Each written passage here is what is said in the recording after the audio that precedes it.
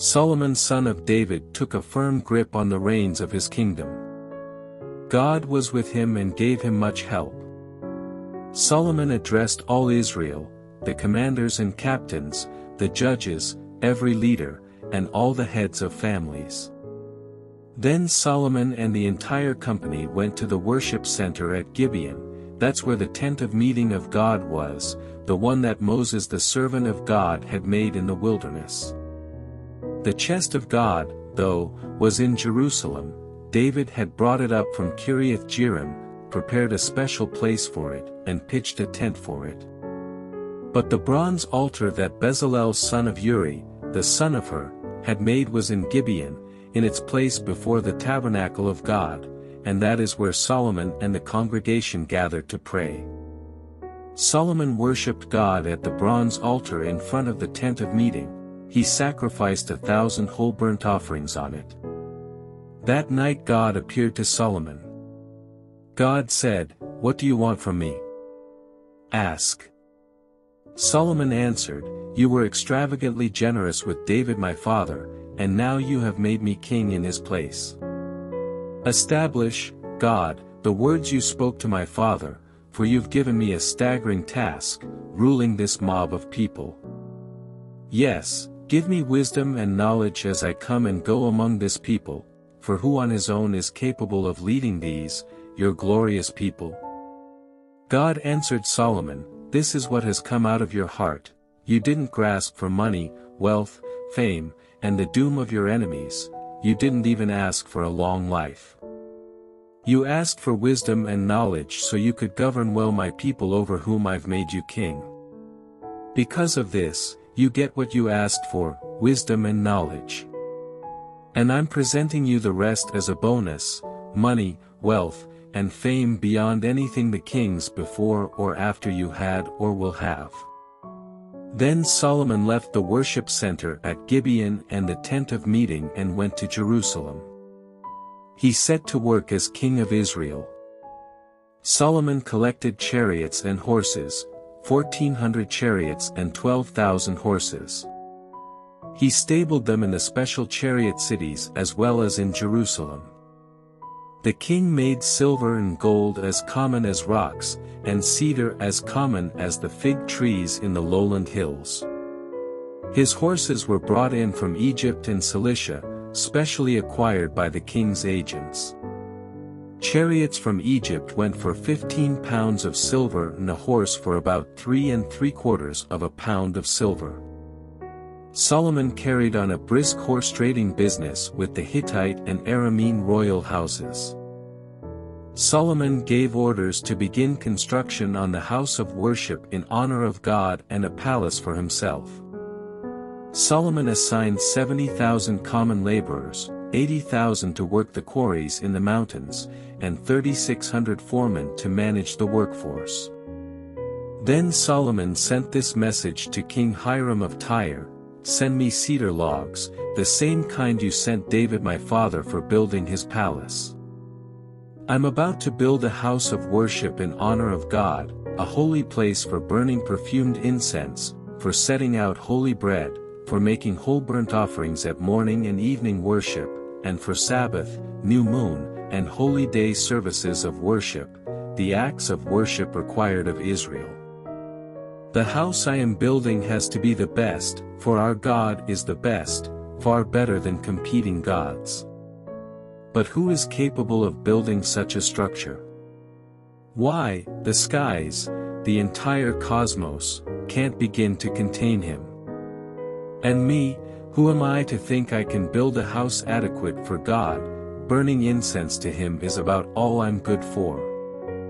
I need your help. Send me a master artisan in gold, silver, bronze, iron, textiles of purple, crimson, and violet, and who knows the craft of engraving. He will supervise the trained craftsmen in Judah and Jerusalem that my father provided. Also send cedar, cypress, and algum logs from Lebanon. I know you have lumberjacks experienced in the Lebanon forests. I'll send workers to join your crews to cut plenty of timber. I'm going to need a lot, for this house I'm building is going to be absolutely stunning, a showcase temple. I'll provide all the food necessary for your crew of lumberjacks and loggers, 130,000 bushels of wheat, 120,000 gallons of wine, and 120,000 gallons of olive oil. Hiram king of Tyre wrote Solomon in reply, "It's plain that God loves his people, he made you king over them." He wrote on, "Blessed be the God of Israel, who made heaven and earth, and who gave King David a son so wise, so knowledgeable and shrewd, to build a temple for God and a palace for himself. I've sent you Huram-Abi, he's already on his way, he knows the construction business inside and out. His mother is from Dan and his father from Tyre. He knows how to work in gold, silver, bronze, iron, stone, and wood, in purple, violet, linen, and crimson textiles. He is also an expert engraver and competent to work out designs with your artists and architects, and those of my master David, your father. Go ahead and send the wheat, barley, olive oil, and wine you promised for my work crews. We'll log the trees you need from the Lebanon forests and raft them down to Joppa. You'll have to get the timber up to Jerusalem yourself." Solomon then took a census of all the foreigners living in Israel, using the same census-taking method employed by his father. They numbered 153,600. He assigned 70,000 of them as common laborers, 80,000 to work the quarries in the mountains, and 3,600 as foremen to manage the work crews. So Solomon broke ground, launched construction of the house of God in Jerusalem on Mount Moriah, the place where God had appeared to his father David. The precise site, the threshing floor of Araunah the Jebusite, had been designated by David. He broke ground on the second day in the second month of the 4th year of his rule. These are the dimensions that Solomon set for the construction of the house of God, 90 feet long and 30 feet wide. The porch in front stretched the width of the building, that is, 30 feet, and it was 30 feet high. The interior was gold-plated. He paneled the main hall with cypress and veneered it with fine gold engraved with palm tree and chain designs. He decorated the building with precious stones and gold from Parvaim. Everything was coated with gold veneer, rafters, doorframes, walls, and doors. Cherubim were engraved on the walls. He made the Holy of Holies a cube, 30 feet wide, long, and high. It was veneered with 600 talents, something over 22 tons, of gold. The gold nails weighed 50 shekels, a little over a pound. The upper rooms were also veneered in gold. He made 2 sculptures of cherubim, gigantic angel-like figures, for the Holy of Holies, both veneered with gold. The combined wingspread of the side-by-side cherubim, each wing measuring 7.5 feet, stretched from wall to wall, 30 feet. They stood erect facing the main hall. He fashioned the curtain of violet, purple, and crimson fabric and worked a cherub design into it. He made 2 huge freestanding pillars, each 52 feet tall, their capitals extending another 7.5 feet. The top of each pillar was set off with an elaborate filigree of chains, like necklaces, from which hung 100 pomegranates. He placed the pillars in front of the temple, one on the right, and the other on the left. The right pillar he named Jachin, security, and the left pillar he named Boaz, stability. He made the bronze altar 30 feet long, 30 feet wide, and 10 feet high.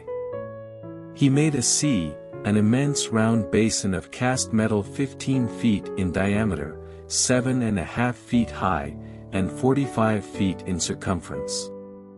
Just under the rim, there were 2 parallel bands of something like bulls, 10 to each 1.5 feet. The figures were cast in one piece with the sea. The sea was set on 12 bulls, 3 facing north, 3 facing west, 3 facing south, and 3 facing east. All the bulls faced outward and supported the sea on their hindquarters. The sea was 3 inches thick and flared at the rim like a cup, or a lily. It held about 18,000 gallons. He made 10 wash basins, 5 set on the right and 5 on the left, for rinsing the things used for the whole burnt offerings. The priests washed themselves in the sea.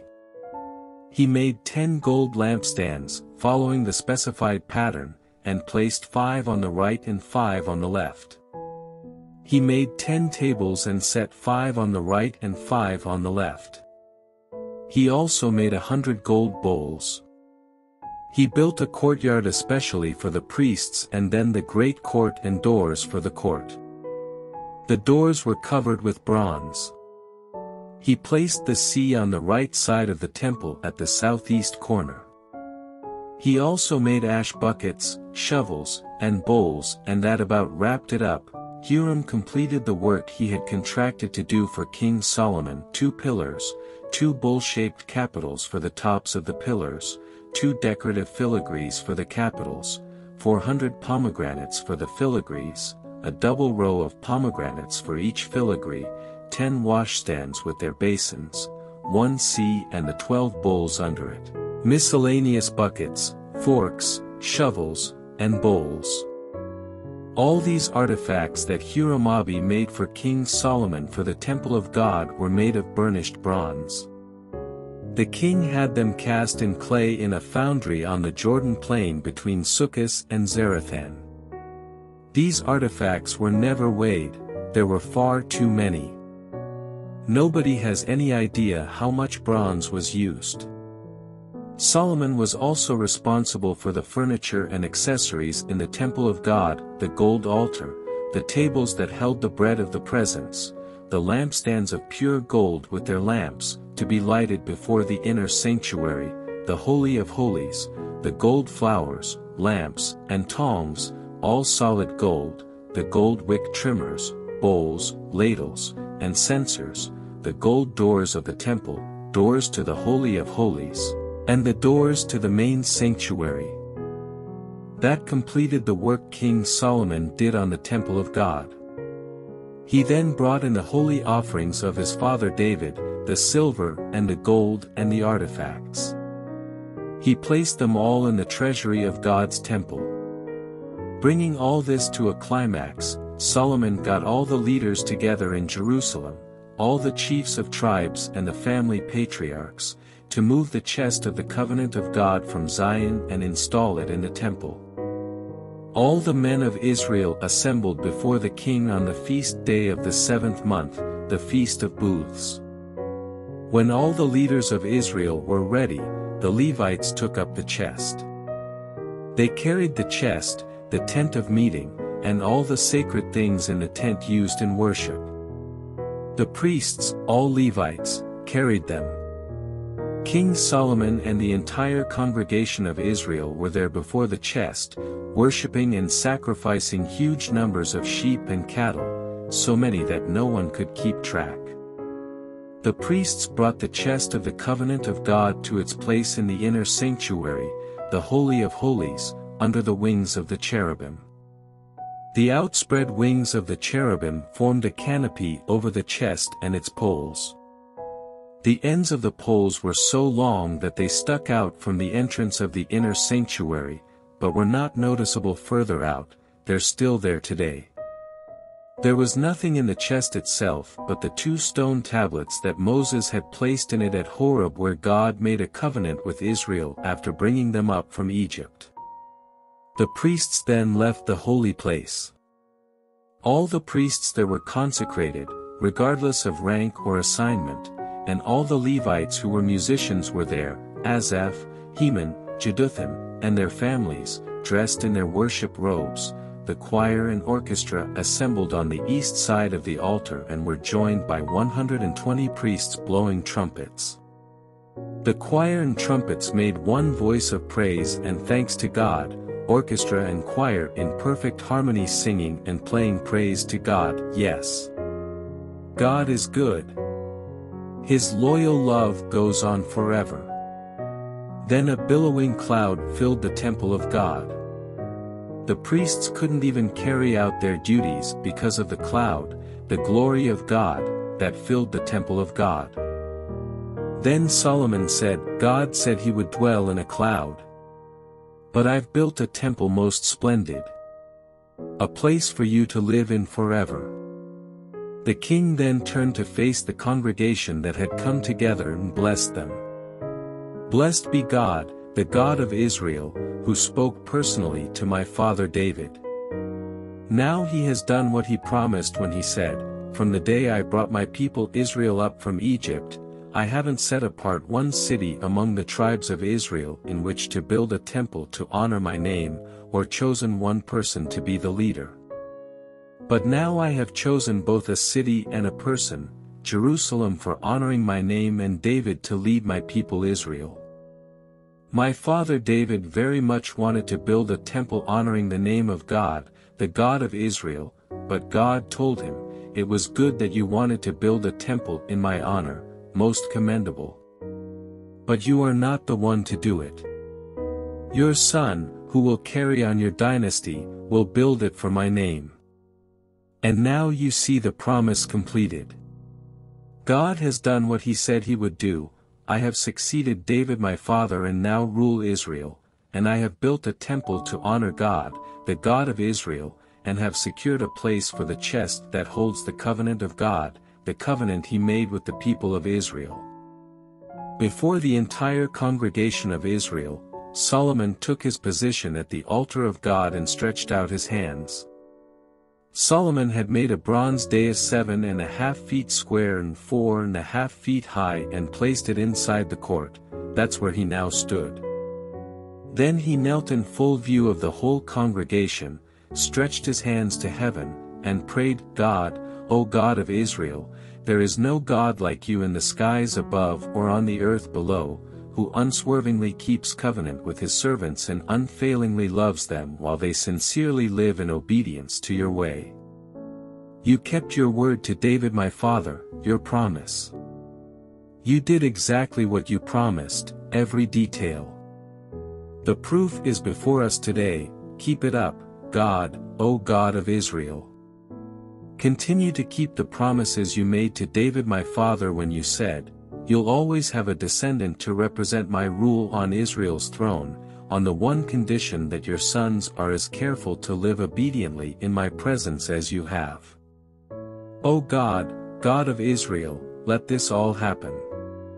Confirm and establish it. Can it be that God will actually move into our neighborhood? Why, the cosmos itself isn't large enough to give you breathing room, let alone this temple I've built. Even so, I'm bold to ask, pay attention to these my prayers, both intercessory and personal, O God, my God. Listen to my prayers, energetic and devout, that I'm setting before you right now. Keep your eyes open to this temple day and night, this place you promised to dignify with your name. And listen to the prayers that I pray in this place. And listen to your people Israel when they pray at this place. Listen from your home in heaven. And when you hear, forgive. When someone hurts a neighbor and promises to make things right, and then comes and repeats the promise before your altar in this temple. Listen from heaven and act. Judge your servants, making the offender pay for the offense. And set the offended free. Dismissing all charges. When your people Israel are beaten by an enemy because they've sinned against you, but then turn to you and acknowledge your rule in prayers desperate and devout in this temple, listen from your home in heaven. Forgive the sin of your people Israel. Return them to the land you gave to them and their ancestors. When the skies shrivel up and there is no rain because your people have sinned against you, but then they pray at this place, acknowledging your rule and quit their sins because you have scourged them, listen from your home in heaven. Forgive the sins of your servants, your people Israel. Then start over with them. Train them to live right and well. Send rain on the land you gave as inheritance to your people. When disasters strike, famine or catastrophe, crop failure or disease, locust or beetle, or when an enemy attacks their defenses, calamity of any sort, any prayer that's prayed from anyone at all among your people Israel, their hearts penetrated by disaster, hands and arms thrown out for help to this temple, listen from your home in heaven, forgive and reward us, reward each life and circumstance. For you know each life from the inside. You're the only one with such inside knowledge. So they'll live before you in lifelong reverence and believing. Obedience on this land you gave our ancestors. And don't forget the foreigner who is not a member of your people Israel but has come from a far country because of your reputation. People are going to be attracted here by your great reputation, your wonder-working power, and who come to pray to this temple. Listen from your home in heaven. And honor the prayers of the foreigner. So that people all over the world will know who you are and what you're like. And live in reverent obedience before you. Just as your own people Israel do. So they'll know that you personally make this temple that I've built what it is. When your people go to war against their enemies at the time and place you send them and they pray to God toward the city you chose and the temple I've built to honor your name, listen from heaven to what they pray and ask for. And do what is right for them. When they sin against you, and they certainly will, there's no one without sin, and in anger you turn them over to the enemy and they are taken captive to the enemy's land, whether far or near, but repent in the country of their captivity and pray with changed hearts in their exile, we've sinned, we've done wrong, we've been most wicked, and turn back to you heart and soul in the land of the enemy who conquered them, and pray to you toward their homeland, the land you gave their ancestors. Toward the city you chose, and this temple I have built to the honor of your name, listen from your home in heaven. To their prayers desperate and devout. Do what is best for them. Forgive your people who have sinned against you. And now, dear God, be alert and attentive to prayer, all prayer, offered in this place. Up, God, enjoy your new place of quiet repose. You and your mighty covenant chest. Dress your priests up in salvation clothes. Let your holy people celebrate goodness. And don't, God, back out on your anointed ones. Keep in mind the love promised to David your servant. When Solomon finished praying, a bolt of lightning out of heaven struck the whole burnt offering and sacrifices, and the glory of God filled the temple. The glory was so dense that the priests couldn't get in. God so filled the temple that there was no room for the priests. When all Israel saw the fire fall from heaven and the glory of God fill the temple, they fell on their knees, bowed their heads, and worshipped, thanking God. Yes, God is good. His love never quits. Then the king and all Israel worshipped, offering sacrifices to God. King Solomon worshipped by sacrificing 22,000 cattle and 120,000 sheep at the dedication of the temple. The priests were all on duty, the choir and orchestra of Levites that David had provided for singing and playing anthems to the praise and love of God were all there. Across the courtyard the priests blew trumpets. All Israelites were on their feet. Solomon set apart the central area of the courtyard in front of God's temple for sacred use, and there sacrificed the whole burnt offerings, grain offerings, and fat from the peace offerings. The bronze altar was too small to handle all these offerings. This is how Solomon kept the great autumn feast of booths. For 7 days there were people there all the way from the far northeast, the entrance to Hamath, to the far southwest, the brook of Egypt, a huge congregation. They started out celebrating for 7 days, and then did it for another 7 days, a week for dedicating the altar and another for the feast itself, 2 solid weeks of celebration. On the 23rd day of the 7th month Solomon dismissed his congregation. They left rejoicing, exuberant over all the good God had done for David and Solomon and his people Israel. Solomon completed building the temple of God and the royal palace, the projects he had set his heart on doing. Everything was done, success. Satisfaction. God appeared to Solomon that very night and said, I accept your prayer, yes, I have chosen this place as a temple for sacrifice, a house of worship. If I ever shut off the supply of rain from the skies or order the locusts to eat the crops or send a plague on my people, and my people, my God-defined people, respond by humbling themselves, praying, seeking my presence, and turning their backs on their wicked lives, I'll be there ready for you, I'll listen from heaven, forgive their sins, and restore their land to health.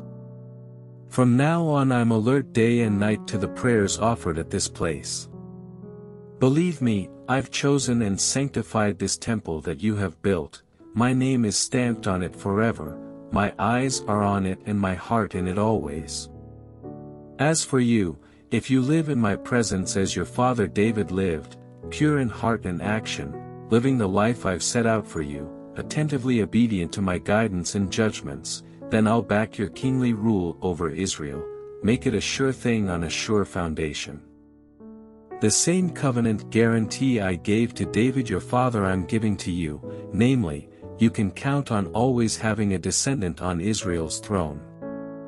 But if you or your sons betray me, ignoring my guidance and judgments, taking up with alien gods by serving and worshipping them, then the guarantee is off, I'll wipe Israel right off the map and repudiate this temple I've just sanctified to honor my name. And Israel will be nothing but a bad joke among the peoples of the world. And this temple, splendid as it now is, will become an object of contempt, tourists will shake their heads, saying, what happened here? What's the story behind these ruins? Then they'll be told, the people who used to live here betrayed their God, the very God who rescued their ancestors from Egypt, they took up with alien gods, worshipping and serving them. That's what's behind this God-visited devastation. At the end of 20 years, Solomon had quite a list of accomplishments. He had built the temple of God and his own palace, rebuilt the cities that Hiram had given him and colonized them with Israelites, marched on Hamath-Zobah and took it, fortified Tadmor in the desert and all the store cities he had founded in Hamath, built the fortress cities Upper Beth-Horon and Lower Beth-Horon, complete with walls, gates, and bars, built Baalath and store cities, built chariot cities for his horses. Solomon built impulsively and extravagantly, whenever a whim took him. And in Jerusalem, in Lebanon, wherever he fancied. The remnants from the original inhabitants of the land, Hittites, Amorites, Perizzites, Hivites, Jebusites, all non-Israelites, survivors of the holy wars, were rounded up by Solomon for his gangs of slave labor. The policy is in effect today. But true Israelites were not treated this way, they were used in his army and administration, government leaders and commanders of his chariots and charioteers. They were also the project managers responsible for Solomon's building operations, 250 in all in charge of the workforce.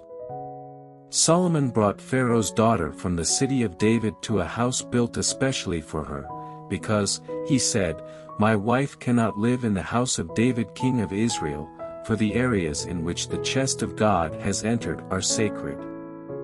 Then Solomon offered whole burnt offerings to God on the altar of God that he had built in front of the temple porch. He kept to the regular schedule of worship set down by Moses, Sabbaths, new moons, and the 3 annual feasts of unraised bread, Passover, weeks, Pentecost, and booths.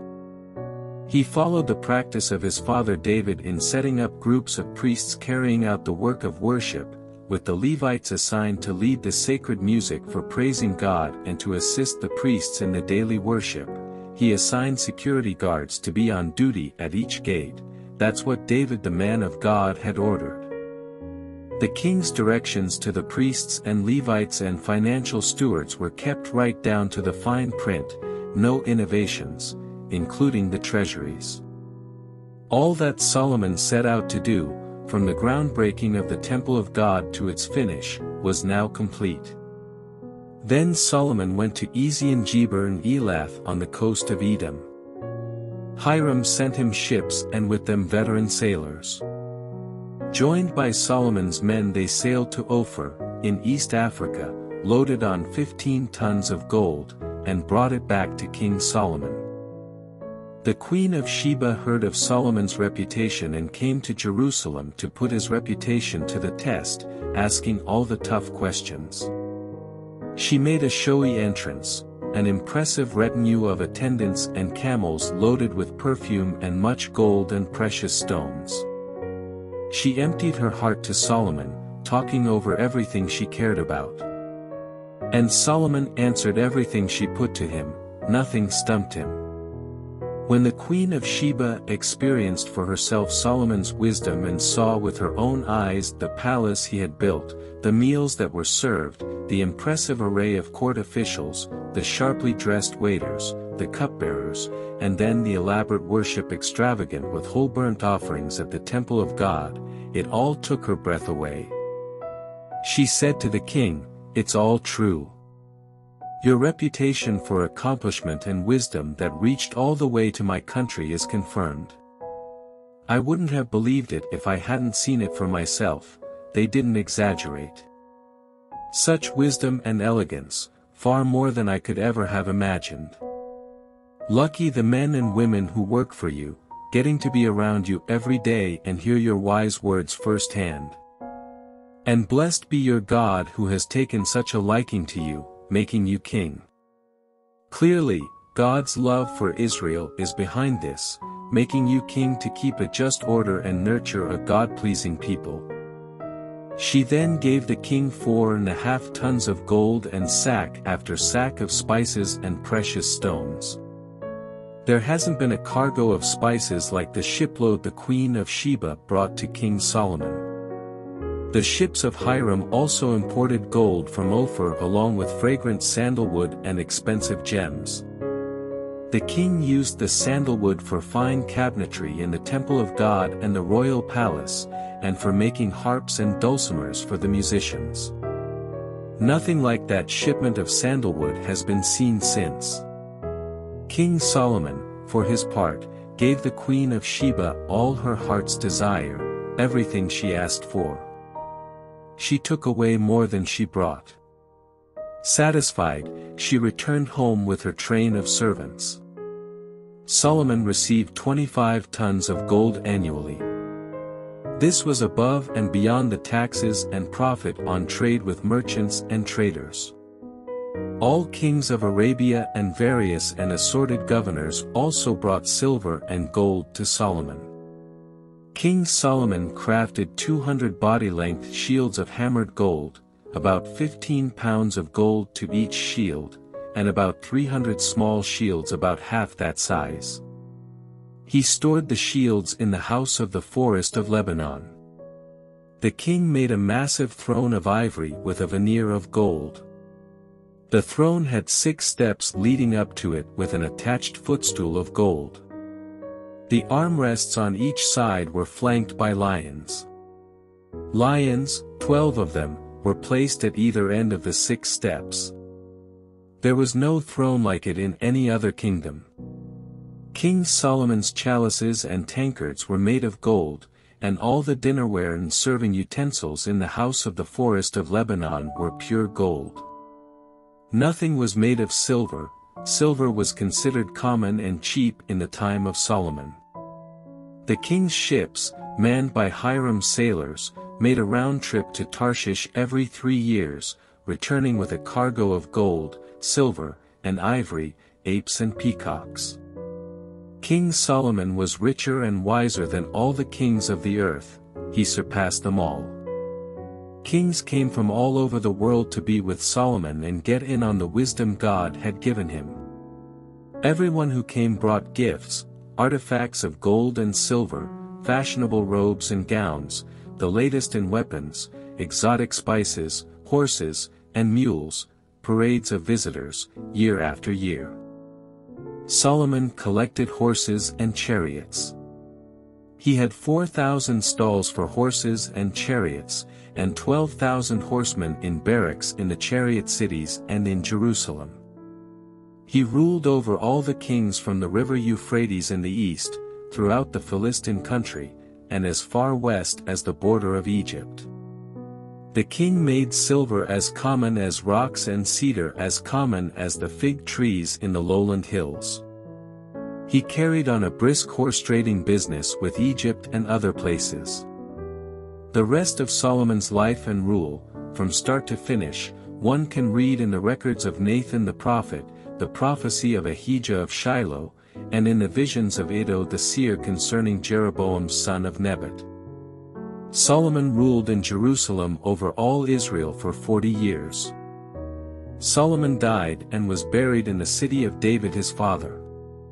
His son Rehoboam was the next king. Rehoboam traveled to Shechem where all Israel had gathered to inaugurate him as king. Jeroboam was then in Egypt, where he had taken asylum from King Solomon. When he got the report of Solomon's death, he came back. Summoned by Israel, Jeroboam and all Israel went to Rehoboam and said, "Your father made life hard for us, worked our fingers to the bone. Give us a break, lighten up on us and we'll willingly serve you." "Give me," said Rehoboam, 3 days to think it over, then come back. So the people left. King Rehoboam talked it over with the elders who had advised his father when he was alive. "What's your counsel? How do you suggest that I answer the people?" They said, "If you will be a servant to this people, be considerate of their needs and respond with compassion, work things out with them, they'll end up doing anything for you." But he rejected the counsel of the elders and asked the young men he'd grown up with who were now currying his favor, "What do you think? What should I say to these people who are saying, 'Give us a break from your father's harsh ways, lighten up on us'?" The young Turks he'd grown up with said, "These people who complain, 'Your father was too hard on us, lighten up,' well, tell them this, 'My little finger is thicker than my father's waist.' If you think life under my father was hard, you haven't seen the half of it. My father thrashed you with whips, I'll beat you bloody with chains." 3 days later Jeroboam and the people showed up, just as Rehoboam had directed when he said, "Give me 3 days to think it over, then come back." The king's answer was harsh and rude. He spurned the counsel of the elders and went with the advice of the younger set. "If you think life under my father was hard, you haven't seen the half of it. My father thrashed you with whips, I'll beat you bloody with chains." Rehoboam turned a deaf ear to the people. God was behind all this, confirming the message that he had given to Jeroboam son of Nebat through Ahijah of Shiloh. When all Israel realized that the king hadn't listened to a word they'd said, they stood up to him and said, "Get lost, David. We've had it with you, son of Jesse. Let's get out of here, Israel, and fast. From now on, David, mind your own business," and with that they left. Rehoboam continued to rule only those who lived in the towns of Judah. When King Rehoboam next sent out Adoniram, head of the workforce, the Israelites ganged up on him, pelted him with stones, and killed him. King Rehoboam jumped in his chariot and escaped to Jerusalem as fast as he could. Israel has been in rebellion against the Davidic dynasty ever since. When Rehoboam got back to Jerusalem, he called up the men of the tribes of Judah and Benjamin, 180,000 of their best soldiers, to go to war against Israel and recover the kingdom. At the same time the word of God came to Shemaiah, a holy man, "Tell this to Rehoboam son of Solomon, king of Judah, along with all the Israelites in Judah and Benjamin, this is God's word, don't march out, don't fight against your brothers the Israelites. Go back home, every last one of you, I'm in charge here." And they did it, they did what God said and went home. Rehoboam continued to live in Jerusalem but built up a defense system for Judah all around, in Bethlehem, Etam, Tekoa, Beth-zur, Soko, Adullam, Gath, Mareshah, Ziph, Adoraim, Lachish, Azekah, Zorah, Aijalon, and Hebron, a line of defense protecting Judah and Benjamin. He beefed up the fortifications, appointed commanders, and put in supplies of food, olive oil, and wine. He installed arms, large shields and spears, in all the forts, making them very strong. So Judah and Benjamin were secure for the time. The priests and Levites from all over Israel came and made themselves available to Rehoboam. The Levites left their pastures and properties and moved to Judah and Jerusalem because Jeroboam and his sons had dismissed them from the priesthood of God and replaced them with his own priests to preside over the worship centers at which he had installed goat and calf demon idols. Everyone from all the tribes of Israel who determined to seek the God of Israel migrated with the priests and Levites to Jerusalem to worship there, sacrificing to the God of their ancestors. That gave a tremendous boost to the kingdom of Judah. They stuck with Rehoboam son of Solomon for 3 years, loyal to the ways of David and Solomon for this period. Rehoboam married Mahalath daughter of Jerimoth, David's son, and Abihail daughter of Eliab, Jesse's son. Mahalath bore him Jush, Shemariah, and Zaim.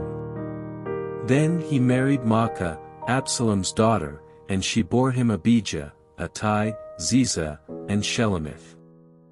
Maacah was Rehoboam's favorite wife, he loved her more than all his other wives and concubines put together, and he had a lot, 18 wives and 60 concubines who produced 28 sons and 60 daughters. Rehoboam designated Abijah son of Maacah as the first son and leader of the brothers, he intended to make him the next king. He was shrewd in deploying his sons in all the fortress cities that made up his defense system in Judah and Benjamin, he kept them happy with much food and many wives. By the time Rehoboam had secured his kingdom and was strong again, he, and all Israel with him, had virtually abandoned God and his ways. In Rehoboam's 5th year, because he and the people were unfaithful to God, Shishak king of Egypt invaded as far as Jerusalem. He came with 1,200 chariots and 60,000 cavalry, and soldiers from all over. The Egyptian army included Libyans, Sukkites, and Ethiopians. They took the fortress cities of Judah and advanced as far as Jerusalem itself. Then the prophet Shemaiah, accompanied by the leaders of Judah who had retreated to Jerusalem before Shishak, came to Rehoboam and said, "God's word, you abandoned me, now I abandon you to Shishak." The leaders of Israel and the king were repentant and said, "God is right." When God saw that they were humbly repentant, the word of God came to Shemaiah, "Because they are humble, I'll not destroy them, I'll give them a break. I won't use Shishak to express my wrath against Jerusalem. What I will do, though, is make them Shishak subjects, they'll learn the difference between serving me and serving human kings." Then Shishak king of Egypt attacked Jerusalem. He plundered the treasury of the temple of God and the treasury of the royal palace, he took everything he could lay his hands on. He even took the gold shields that Solomon had made. King Rehoboam replaced the gold shields with bronze shields and gave them to the guards who were posted at the entrance to the royal palace. Whenever the king went to God's temple, the guards went with him carrying the shields, but they always returned them to the guardroom. Because Rehoboam was repentant, God's anger was blunted, so he wasn't totally destroyed. The picture wasn't entirely bleak. There were some good things going on in Judah. King Rehoboam regrouped and re-established his rule in Jerusalem. He was 41 years old when he became king and continued as king for 17 years in Jerusalem, the city God chose out of all the tribes of Israel as the special presence of his name. His mother was Naamah from Ammon. But the final verdict on Rehoboam was that he was a bad king. God was not important to him, his heart neither cared for nor sought after God. The history of Rehoboam, from start to finish, is written in the memoirs of Shemaiah the prophet and Iddo the seer that contain the family trees. There was war between Rehoboam and Jeroboam the whole time. Rehoboam died and was buried with his ancestors in the city of David. His son Abijah ruled after him. In the 18th year of the rule of King Jeroboam, Abijah took over the throne of Judah. He ruled in Jerusalem 3 years. His mother was Maacah daughter of Uriel of Gibeah. War broke out between Abijah and Jeroboam. Abijah started out with 400,000 of his best soldiers, Jeroboam countered with 800,000 of his best. Abijah took a prominent position on Mount Zemaraim in the hill country of Ephraim and gave this speech, "Listen, Jeroboam and all Israel. Don't you realize that God, the one and only God of Israel, established David and his sons as the permanent rulers of Israel, ratified by a covenant of salt, God's kingdom ruled by God's king?" And what happened? Jeroboam, the son of Solomon's slave Nebat, rebelled against his master. All the riffraff joined his cause and were too much for Rehoboam, Solomon's true heir. Rehoboam didn't know his way around, besides he was a real wimp, he couldn't stand up against them. Taking advantage of that weakness, you are asserting yourself against the very rule of God that is delegated to David's descendants. You think you are so big with your huge army backed up by the golden calf idols that Jeroboam made for you as gods. But just look at what you've done. You threw out the priests of God, the sons of Aaron, and the Levites, and made priests to suit yourselves, priests just like the pagans have.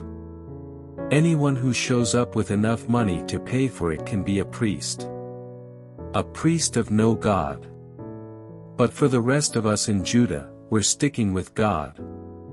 We have not traded him in for the latest model, we're keeping the tried and true priests of Aaron to lead us to God and the Levites to lead us in worship by sacrificing whole burnt offerings and aromatic incense to God at the daily morning and evening prayers, setting out fresh holy bread on a clean table, and lighting the lamps on the golden lampstand every night.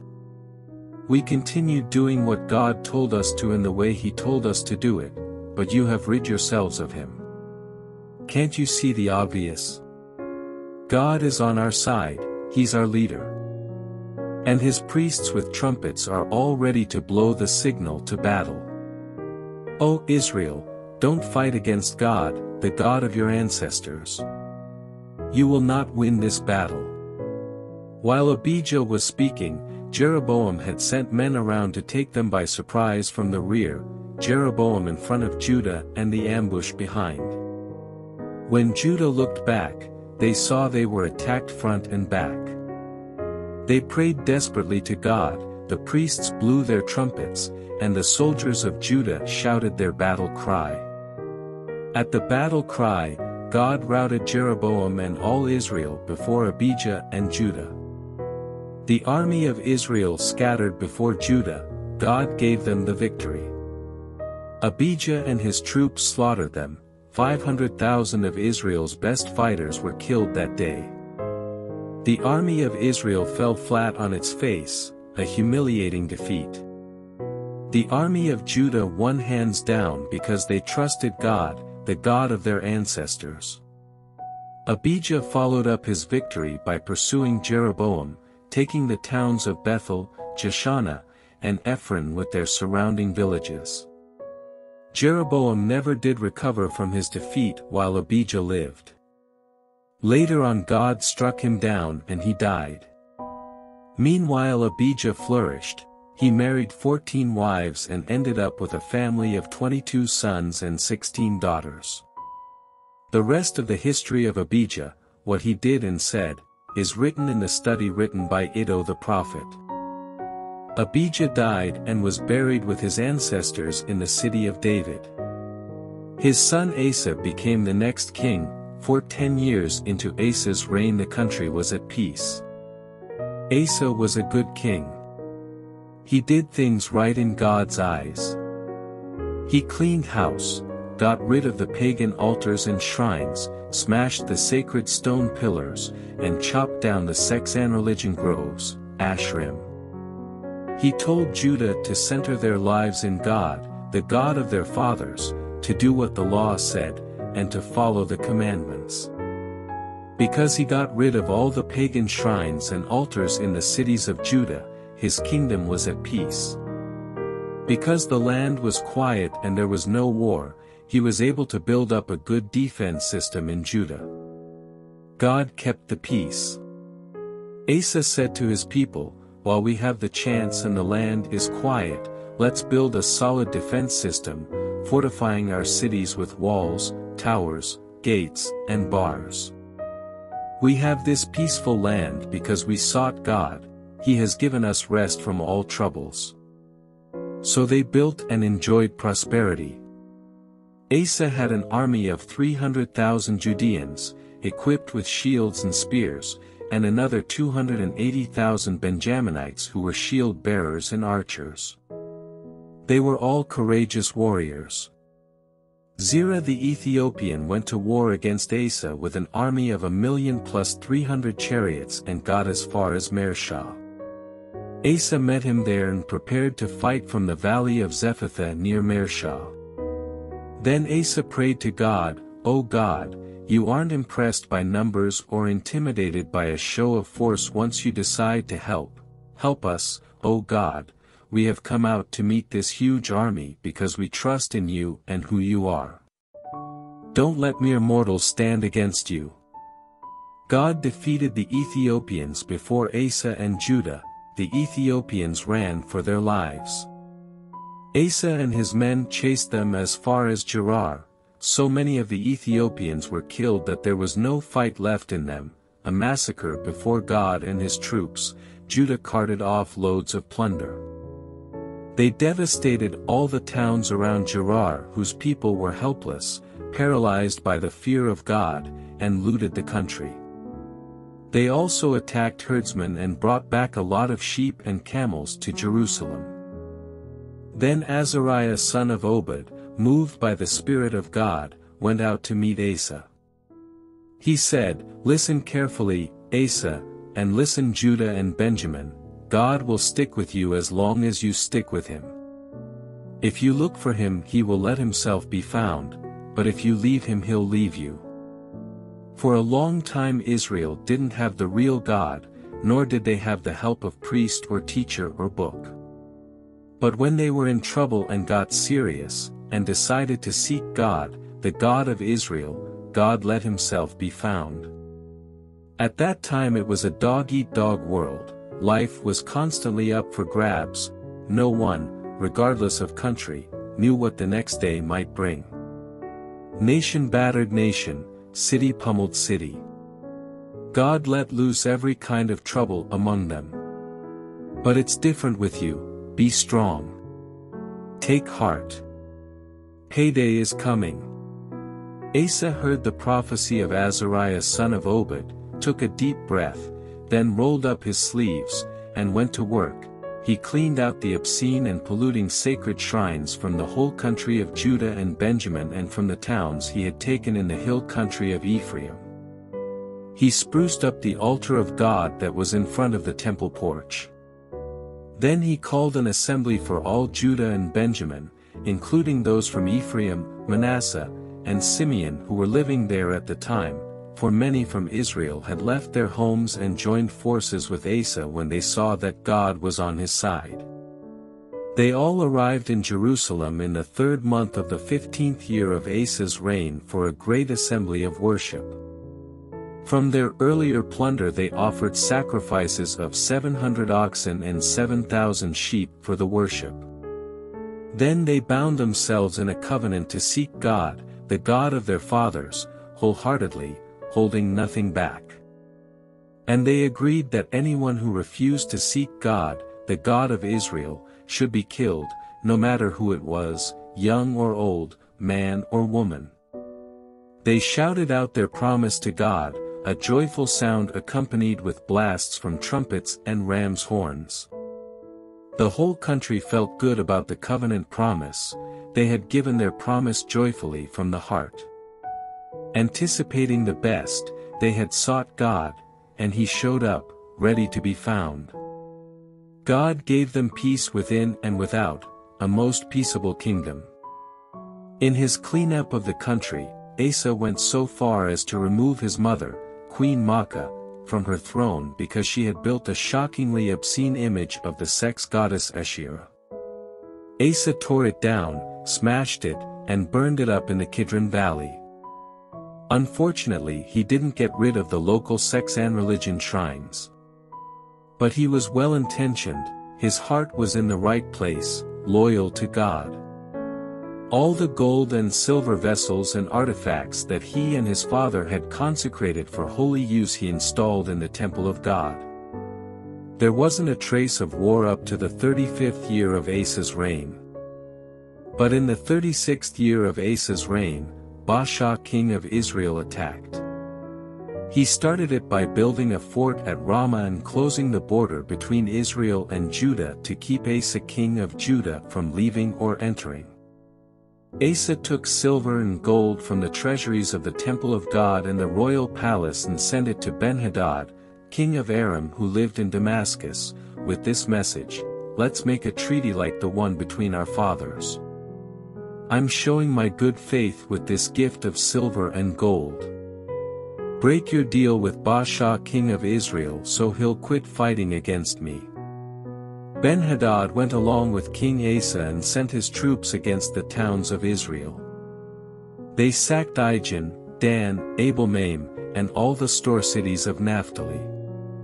When Baasha got the report, he quit fortifying Ramah. Then King Asa issued orders to his people in Judah to haul away the logs and stones Baasha had used in the fortification of Ramah and used them himself to fortify Geba and Mizpah.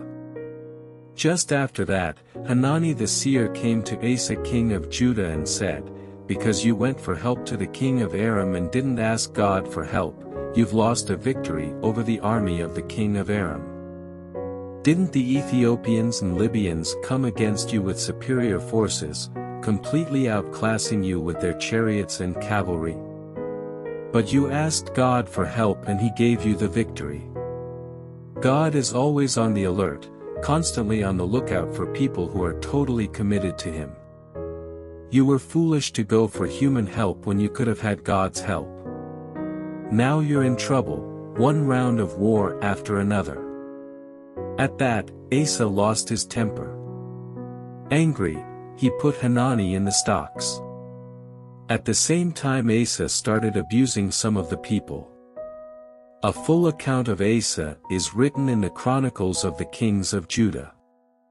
In the 39th year of his reign Asa came down with a severe case of foot infection. He didn't ask God for help, but went instead to the doctors. Then Asa died.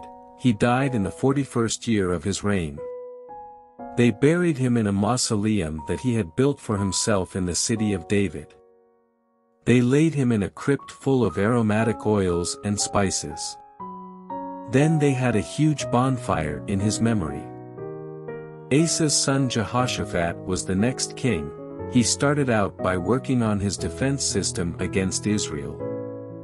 He put troops in all the fortress cities of Judah and deployed garrisons throughout Judah and in the towns of Ephraim that his father Asa had captured. God was on Jehoshaphat's side because he stuck to the ways of his father Asa's early years. He didn't fool around with the popular Baal religion. He was a seeker and follower of the God of his father and was obedient to him. He wasn't like Israel. And God secured the kingdom under his rule, gave him a firm grip on it. And everyone in Judah showed their appreciation by bringing gifts. Jehoshaphat ended up very rich and much honored. He was single-minded in following God, and he got rid of the local sex and religion shrines. In the 3rd year of his reign he sent his officials, excellent men, every one of them, Ben-Hail, Obadiah, Zechariah, Nethanel, and Micaiah on a teaching mission to the cities of Judah. They were accompanied by Levites, Shemaiah, Nethaniah, Zebadiah, Asahel, Shemiramoth, Jehonathan, Adonijah, Tobijah, and Tobadonijah. The priests Elishama and Jehoram were also in the company. They made a circuit of the towns of Judah, teaching the people and using the book of the revelation of God as their text. There was a strong sense of the fear of God in all the kingdoms around Judah. They didn't dare go to war against Jehoshaphat. Some Philistines even brought gifts and a load of silver to Jehoshaphat, and the desert Bedouin brought flocks, 7,700 rams and 7,700 goats. So Jehoshaphat became stronger by the day, and constructed more and more forts and store cities, an age of prosperity for Judah. He also had excellent fighting men stationed in Jerusalem.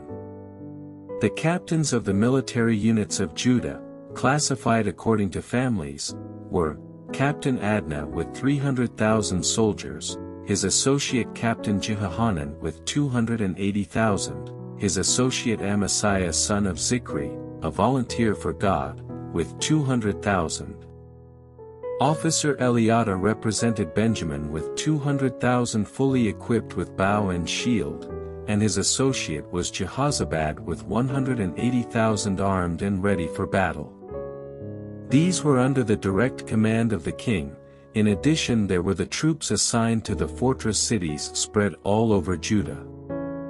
But even though Jehoshaphat was very rich and much honored, he made a marriage alliance with Ahab of Israel. Some time later he paid a visit to Ahab at Samaria. Ahab celebrated his visit with a feast, a huge barbecue with all the lamb and beef you could eat. But Ahab had a hidden agenda. He wanted Jehoshaphat's support in attacking Ramoth-Gilead. Then Ahab brought it into the open. Will you join me in attacking Ramoth-Gilead? Jehoshaphat said, You bet. I'm with you all the way, you can count on me and my troops. Then Jehoshaphat said, But before you do anything, ask God for guidance. The king of Israel got the prophets together, all 400 of them, and put the question to them, Should I attack Ramoth-Gilead or should I hold back? Go for it, they said. God will hand it over to the king. But Jehoshaphat dragged his feet. Is there another prophet of God around here we can consult? Let's get a second opinion. The king of Israel told Jehoshaphat, As a matter of fact, there is another. But I hate him. He never preaches anything good to me, only doom, doom, doom, Micaiah son of Imlah. The king shouldn't talk about a prophet like that, said Jehoshaphat. So the king of Israel ordered one of his men, Quickly, get Micaiah son of Imlah. Meanwhile, the king of Israel and Jehoshaphat were seated on their thrones, dressed in their royal robes, resplendent in front of the Samaria city gates. All the prophets were staging a prophecy performance for their benefit. Zedekiah son of Kenana had even made a set of iron horns, and brandishing them, called out, God's word. With these horns you'll gore Aram until there's nothing left of them. All the prophets chimed in, yes. Go for Ramoth Gilead. An easy victory. God's gift to the king. The messenger who went to get Micaiah told him, the prophets have all said yes to the king. Make it unanimous, vote yes. But Micaiah said, as sure as God lives, what God says, I'll say. With Micaiah before him, the king asked him, so, Micaiah, do we attack Ramoth Gilead? Or do we hold back? Go ahead, he said, an easy victory. God's gift to the king. Not so fast, said the king. How many times have I made you promise under oath to tell me the truth and nothing but the truth? All right, said Micaiah, since you insist, that I saw all of Israel scattered over the hills. Sheep with no shepherd. Then God spoke, these poor people have no one to tell them what to do. Let them go home and do the best they can for themselves. The king of Israel turned to Jehoshaphat, see. What did I tell you? He never has a good word for me from God, only doom. Micaiah kept on, I'm not done yet, listen to God's word, I saw God enthroned. And all the angel armies of heaven, standing at attention, ranged on his right and his left. And God said, how can we seduce Ahab into attacking Ramoth Gilead? Some said this, and some said that. Then a bold angel stepped out, stood before God, and said, I'll seduce him. And how will you do it? Said God. Easy, said the angel. I'll get all the prophets to lie. That should do it, said God. On your way, seduce him.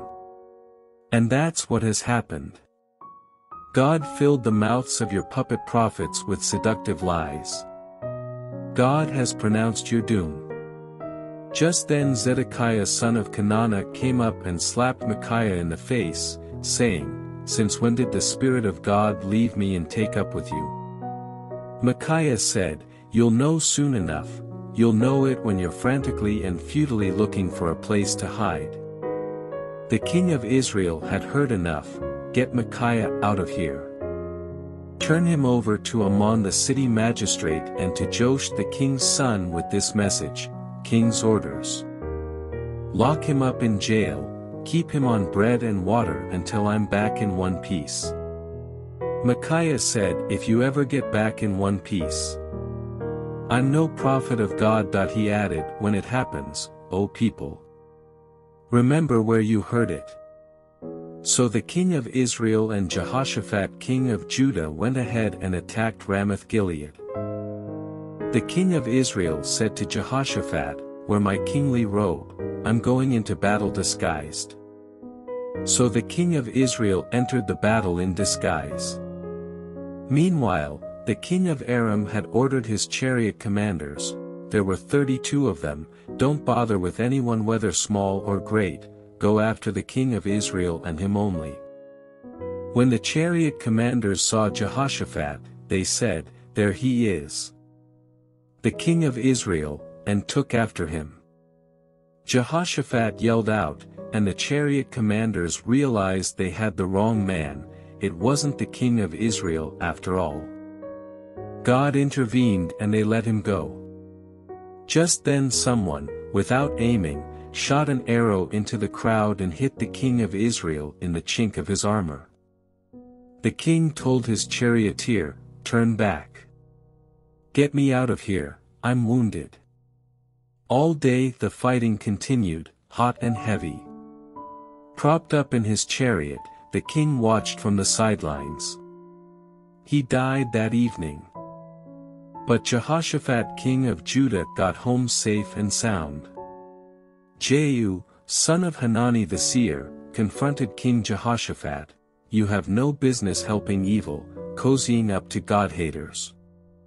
Because you did this, God is good and angry with you. But you're not all bad, you made a clean sweep of the polluting sex and religion shrines, and you were single-minded in seeking God.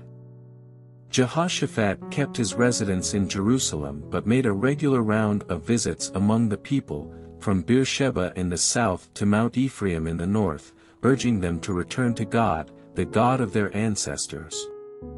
And he was diligent in appointing judges in the land.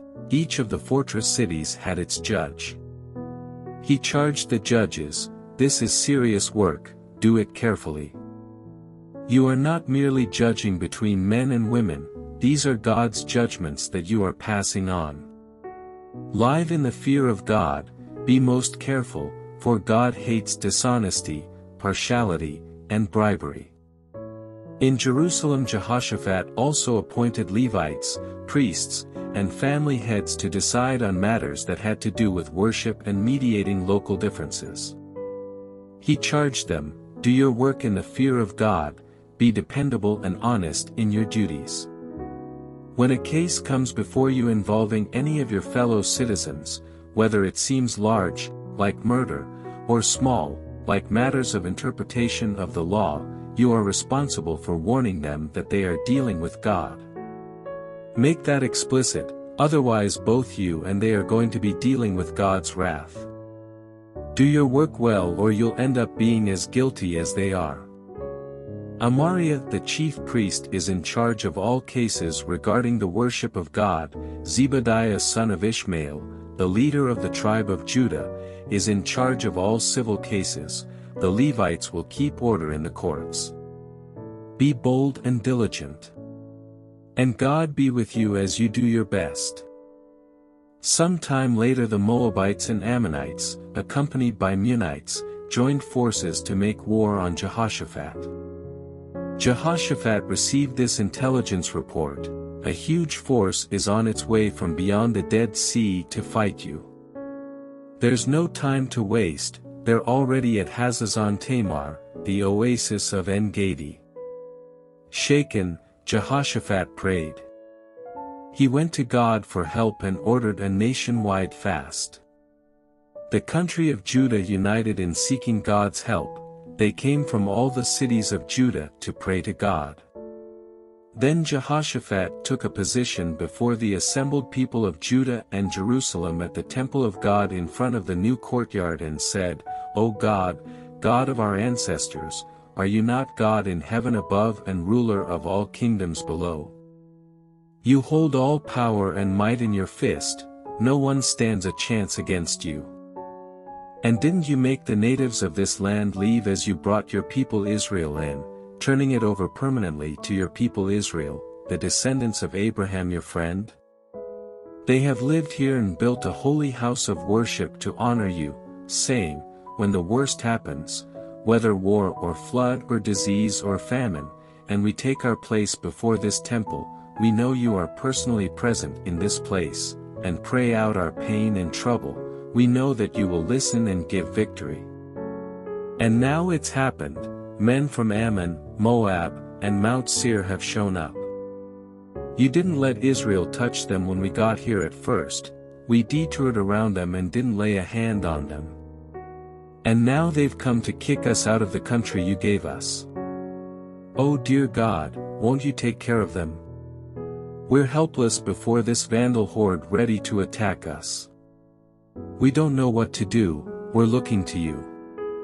Everyone in Judah was there, little children, wives, sons, all present and attentive to God. Then Jehaziel was moved by the Spirit of God to speak from the midst of the congregation. Jehaziel was the son of Zechariah, the son of Benaiah, the son of Jeiel, the son of Mattaniah the Levite of the Asaph clan. He said, "Attention everyone, all of you from out of town, all you from Jerusalem, and you King Jehoshaphat, God's word, don't be afraid, don't pay any mind to this vandal horde. This is God's war, not yours. Tomorrow you'll go after them, see, they're already on their way up the slopes of Ziz, you'll meet them at the end of the ravine near the wilderness of Jeruel. You won't have to lift a hand in this battle, just stand firm, Judah and Jerusalem, and watch God's saving work for you take shape. Don't be afraid, don't waver. March out boldly tomorrow, God is with you. Then Jehoshaphat knelt down, bowing with his face to the ground. All Judah and Jerusalem did the same, worshipping God. The Levites, both Kohathites and Korahites, stood to their feet to praise God, the God of Israel. They praised at the top of their lungs. They were up early in the morning, ready to march into the wilderness of Tekoa. As they were leaving, Jehoshaphat stood up and said, "Listen, Judah and Jerusalem. Listen to what I have to say. Believe firmly in God, your God, and your lives will be firm. Believe in your prophets and you'll come out on top." After talking it over with the people, Jehoshaphat appointed a choir for God, dressed in holy robes. They were to march ahead of the troops, singing, "Give thanks to God. His love never quits." As soon as they started shouting and praising, God set ambushes against the men of Ammon, Moab, and Mount Seir as they were attacking Judah, and they all ended up dead. The Ammonites and Moabites mistakenly attacked those from Mount Seir and massacred them. Then, further confused, they went at each other, and all ended up killed. As Judah came up over the rise, looking into the wilderness for the horde of barbarians, they looked on a killing field of dead bodies, not a living soul among them. When Jehoshaphat and his people came to carry off the plunder, they found more loot than they could carry off: equipment, clothing, valuables. It took 3 days to cart it away.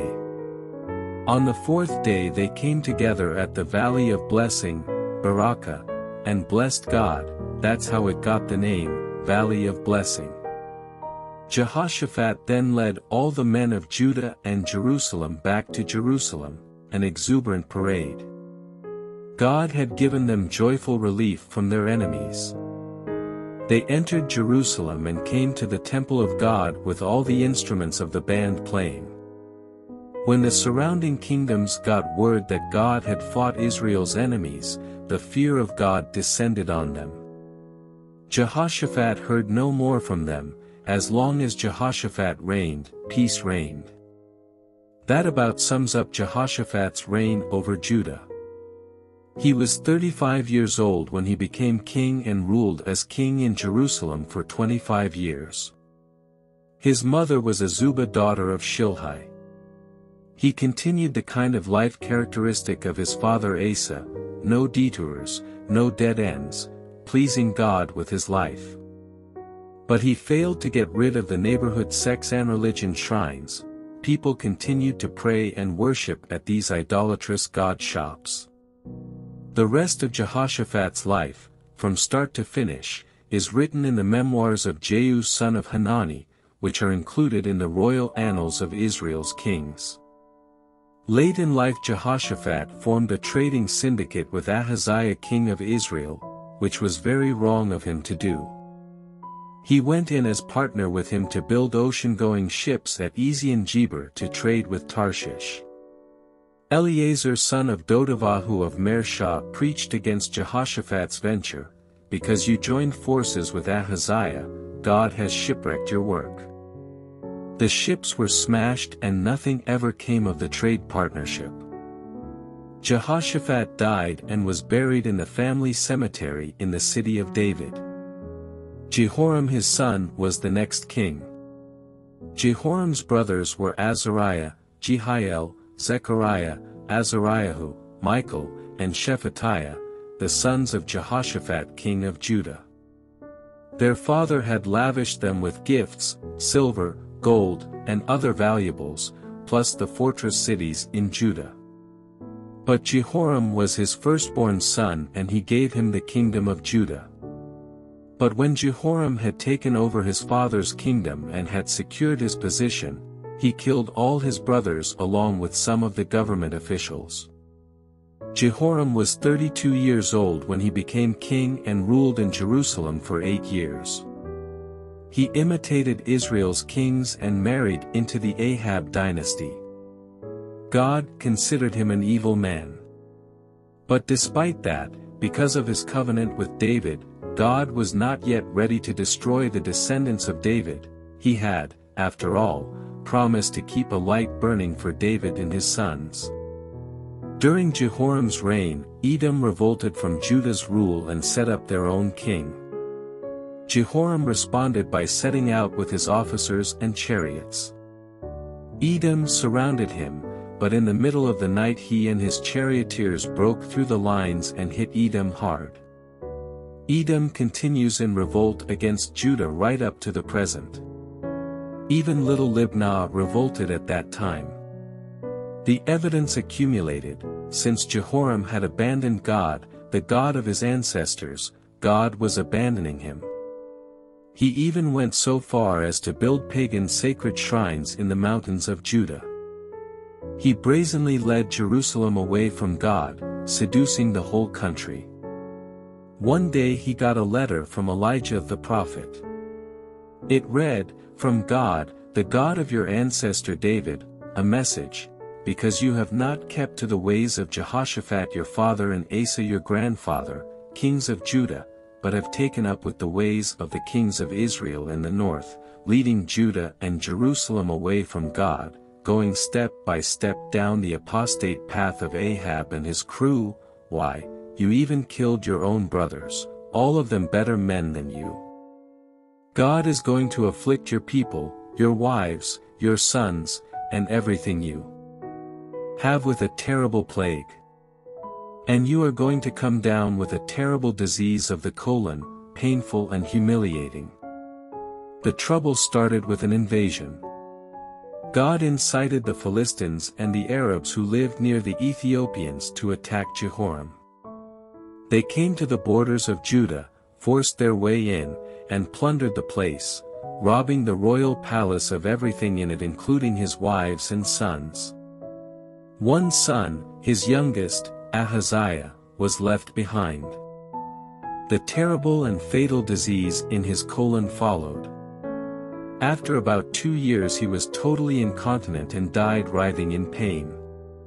His people didn't honor him by lighting a great bonfire, as was customary with his ancestors. He was 32 years old when he became king and reigned for 8 years in Jerusalem. There were no tears shed when he died. It was good riddance, and they buried him in the city of David, but not in the royal cemetery. The people of Jerusalem made Ahaziah, Jehoram's youngest son, king. Raiders from the desert, who had come with the Arabs against the settlement, had killed all the older sons. That's how Ahaziah son of Jehoram king of Judah became king. Ahaziah was 22 years old when he became king, but reigned only 1 year in Jerusalem. His mother was Athaliah, granddaughter of Omri. He lived and ruled just like the Ahab family had done, his mother training him in evil ways. God also considered him evil, related by both marriage and sin to the Ahab clan. After the death of his father, he attended the sin school of Ahab, and graduated with a degree in doom. He did what they taught him, went with Joram son of Ahab king of Israel in the war against Hazael king of Aram at Ramoth-Gilead. Joram, wounded by the Arameans, retreated to Jezreel to recover from the wounds he received in Ramah in his war with Hazael king of Aram. Ahaziah son of Jehoram king of Judah paid a visit to Joram son of Ahab on his sickbed at Jezreel. The fate of Ahaziah when he went to visit was God's judgment on him. When Ahaziah arrived at Jezreel, he and Joram met with Jehu son of Nimshi, whom God had already authorized to destroy the dynasty of Ahab. Jehu, already at work, executing doom on the dynasty of Ahab, came upon the captains of Judah and Ahaziah's nephews, part of the Ahaziah delegation, and killed them outright. Then he sent out a search party looking for Ahaziah himself. They found him hiding out in Samaria and hauled him back to Jehu. And Jehu killed him. They didn't, though, just leave his body there. Out of respect for his grandfather Jehoshaphat, famous as a sincere seeker after God, they gave him a decent burial. But there was no one left in Ahaziah's family capable of ruling the kingdom. When Ahaziah's mother Athaliah saw that her son was dead, she took over. She began by massacring the entire royal family. Jehosheba, daughter of King Jehoram, took Ahaziah's son Joash, and kidnapped him from among the king's sons slated for slaughter. She hid him and his nurse in a private room away from Athaliah. So Jehosheba, daughter of King Jehoram and Ahaziah's sister, she was also the wife of Jehoiada the priest, saved Joash from the murderous queen Athaliah. He was there with her, hidden away for 6 years in the temple of God. Athaliah, oblivious to his existence, ruled the country. In the 7th year the priest Jehoiada decided to make his move and worked out a strategy with certain influential officers in the army.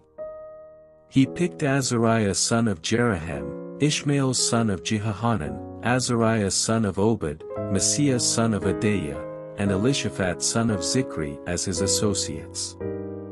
They dispersed throughout Judah and called in the Levites from all the towns in Judah along with the heads of families. They met in Jerusalem. The gathering met in the temple of God. They made a covenant there in the temple. The priest Jehoiada showed them the young prince and addressed them, "Here he is, the son of the king. He is going to rule just as God promised regarding the sons of David. Now this is what you must do. A third of you priests and Levites who come on duty on the Sabbath are to be posted as security guards at the gates, another third will guard the palace, and the other third will guard the foundation gate. All the people will gather in the courtyards of the temple of God. No one may enter the temple of God except the priests and designated Levites. They are permitted in because they've been consecrated, but all the people must do the work assigned them. The Levites are to form a ring around the young king, weapons at the ready. Kill anyone who tries to break through your ranks. Your job is to stay with the king at all times and places, coming and going." All the Levites and officers obeyed the orders of Jehoiada the priest. Each took charge of his men, both those who came on duty on the Sabbath and those who went off duty on the Sabbath, for Jehoiada the priest hadn't exempted any of them from duty. Then the priest armed the officers with spears and the large and small shields originally belonging to King David that were stored in the temple of God. Well armed, the guards took up their assigned positions for protecting the king, from one end of the temple to the other, surrounding both altar and temple. Then the priest brought the prince into view, crowned him, handed him the scroll of God's covenant, and made him king. As Jehoiada and his sons anointed him they shouted, "Long live the king!" Athaliah, hearing all the commotion, the people running around and praising the king, came to the temple to see what was going on.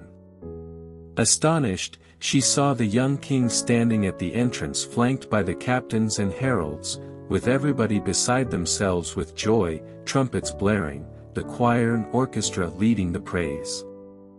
Athaliah ripped her robes in dismay and shouted, "Treason! Treason!"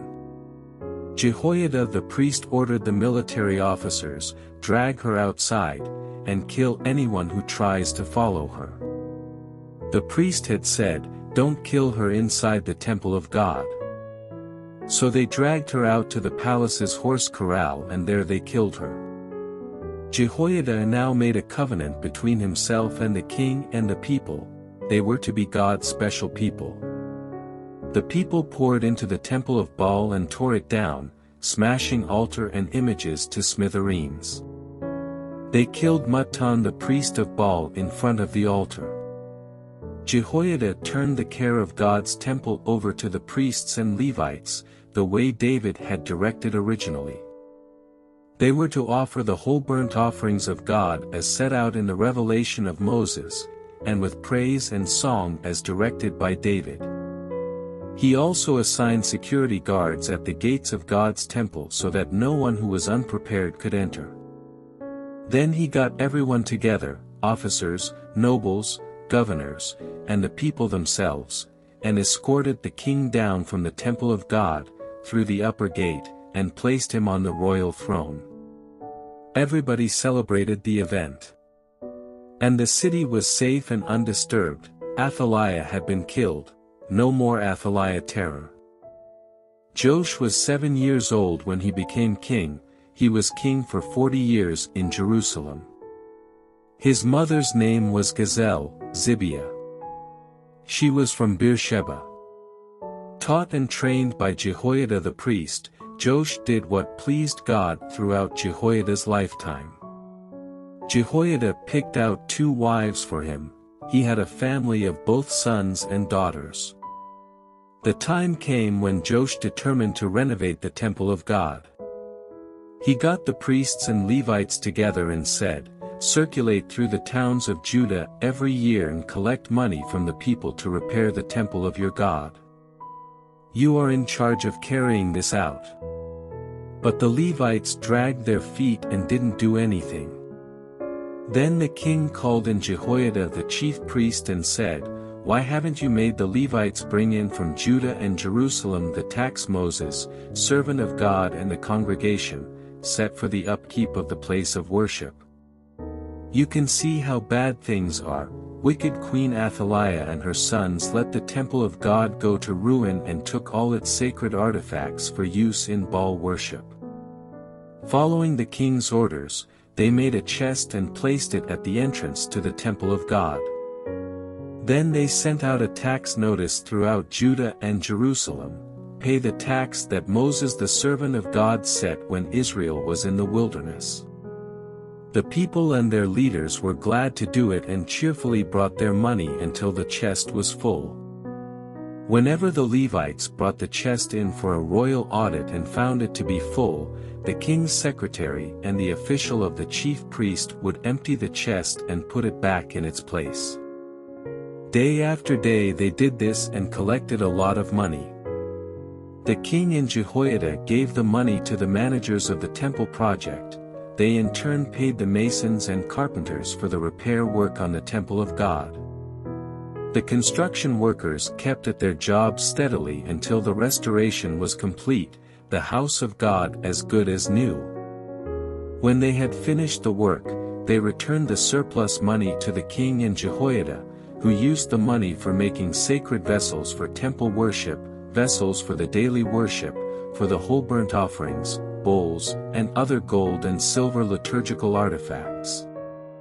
Whole burnt offerings were made regularly in the temple of God throughout Jehoiada's lifetime.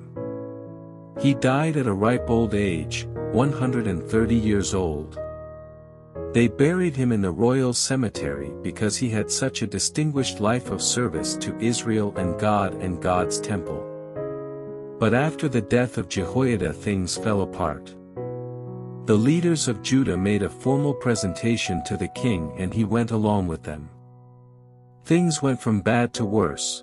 They deserted the temple of God and took up with the cult of sex goddesses. An angry cloud hovered over Judah and Jerusalem because of this sin.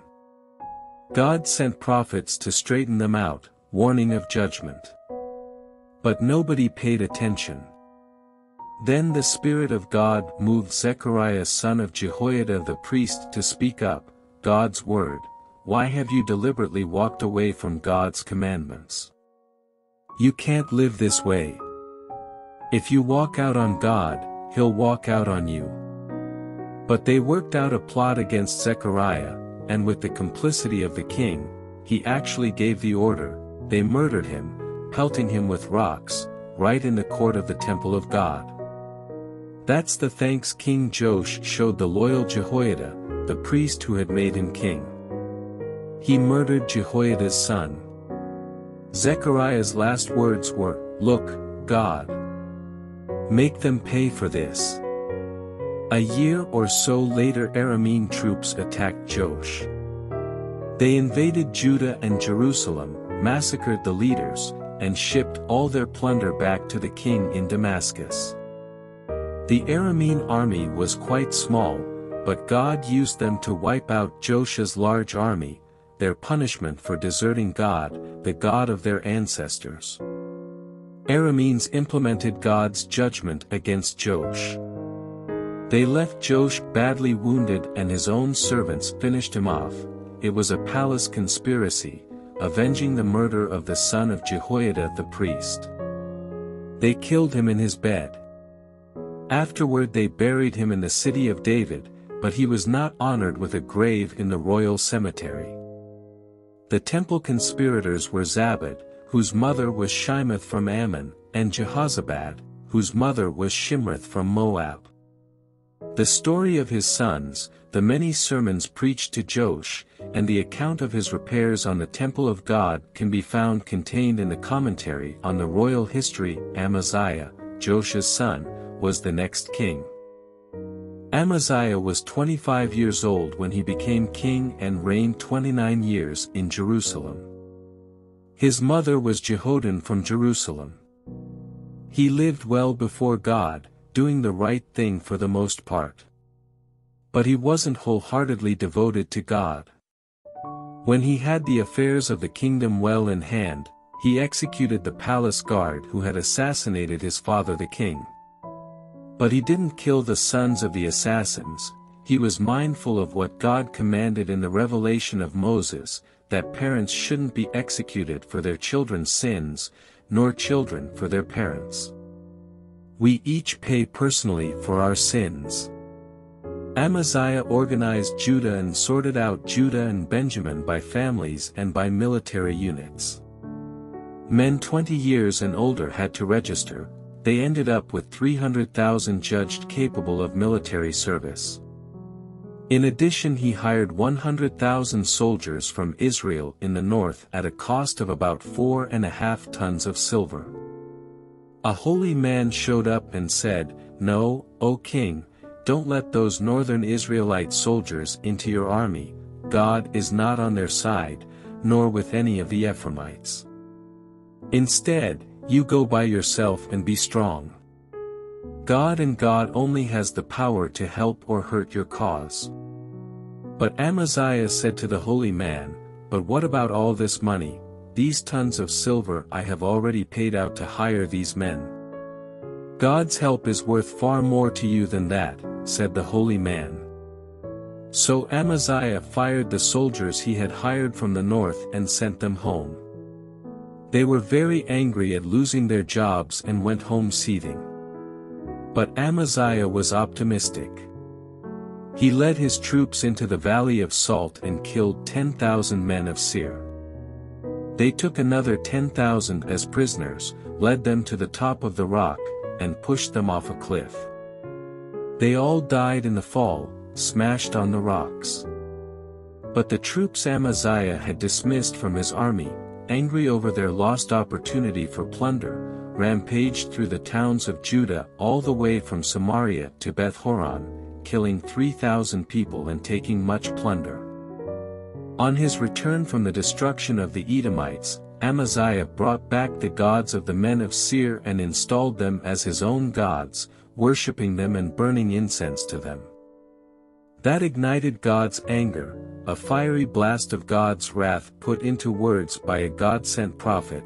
What is this? Why on earth would you pray to inferior gods who couldn't so much as help their own people from you, gods weaker than Amaziah? Amaziah interrupted him, "Did I ask for your opinion? Shut up or get thrown out." The prophet quit speaking, but not before he got in one last word. "I have it on good authority. God has made up his mind to throw you out because of what you've done, and because you wouldn't listen to me." One day Amaziah sent envoys to Jehoash son of Jehoahaz, the son of Jehu, king of Israel, challenging him to a fight. "Come and meet with me, I dare you. Let's have it out face to face.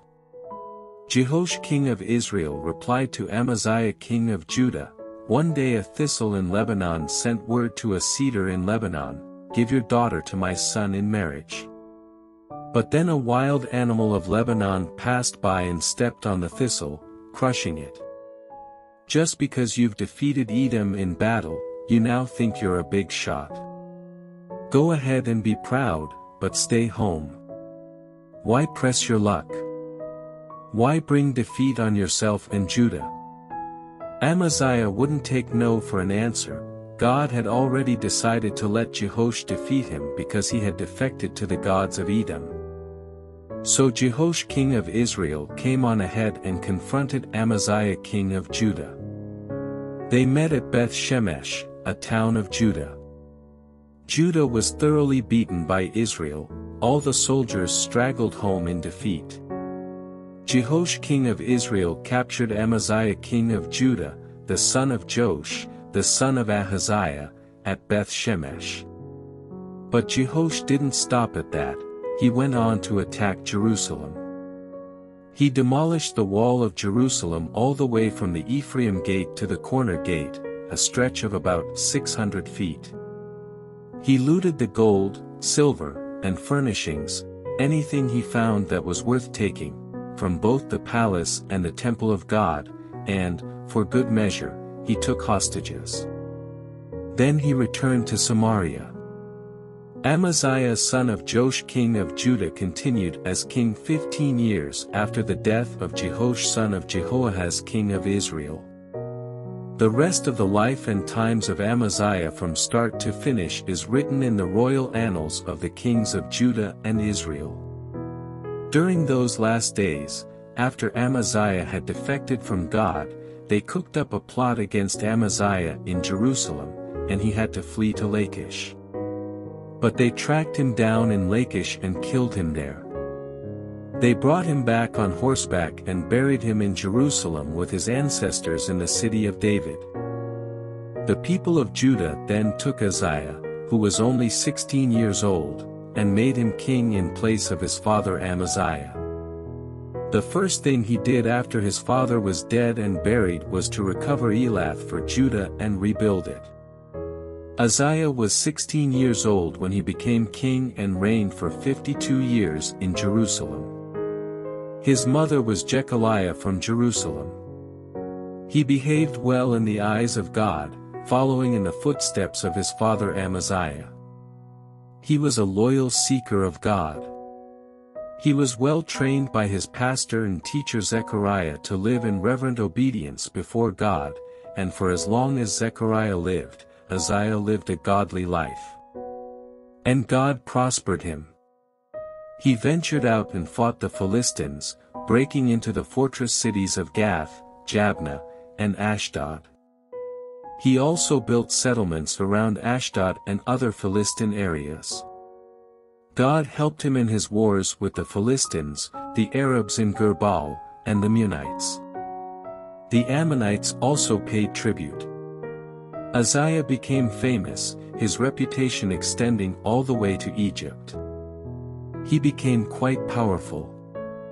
Uzziah constructed defense towers in Jerusalem at the corner gate, the valley gate, and at the corner of the wall. He also built towers and dug cisterns out in the country. He had herds of cattle down in the foothills and out on the plains, had farmers and vinedressers at work in the hills and fields. He loved growing things. On the military side, Uzziah had a well-prepared army ready to fight.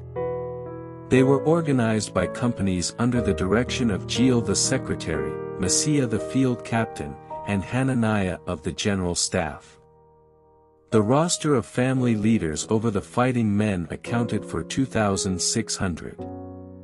Under them were reinforcement troops numbering 307,000, with 500 of them on constant alert, a strong royal defense against any attack. Uzziah had them well armed with shields, spears, helmets, armor, bows, and slingshots. He also installed the latest in military technology on the towers and corners of Jerusalem for shooting arrows and hurling stones. He became well known for all this, a famous king. Everything seemed to go his way. But then the strength and success went to his head. Arrogant and proud, he fell. One day, contemptuous of God, he walked into the temple of God like he owned it and took over, burning incense on the incense altar. The priest Azariah, backed up by 80 brave priests of God, tried to prevent him. They confronted Uzziah. "You must not, you cannot do this, Uzziah. Only the Aaronite priests, especially consecrated for the work, are permitted to burn incense. Get out of God's temple, you are unfaithful and a disgrace." But Uzziah, censer in hand, was already in the middle of doing it and angrily rebuffed the priests. He lost his temper, angry words were exchanged, and then, even as they quarreled, a skin disease appeared on his forehead. As soon as they saw it, the chief priest Azariah and the other priests got him out of there as fast as they could. He hurried out. He knew that God then and there had given him the disease. Uzziah had his skin disease for the rest of his life and had to live in quarantine. He was not permitted to set foot in the temple of God.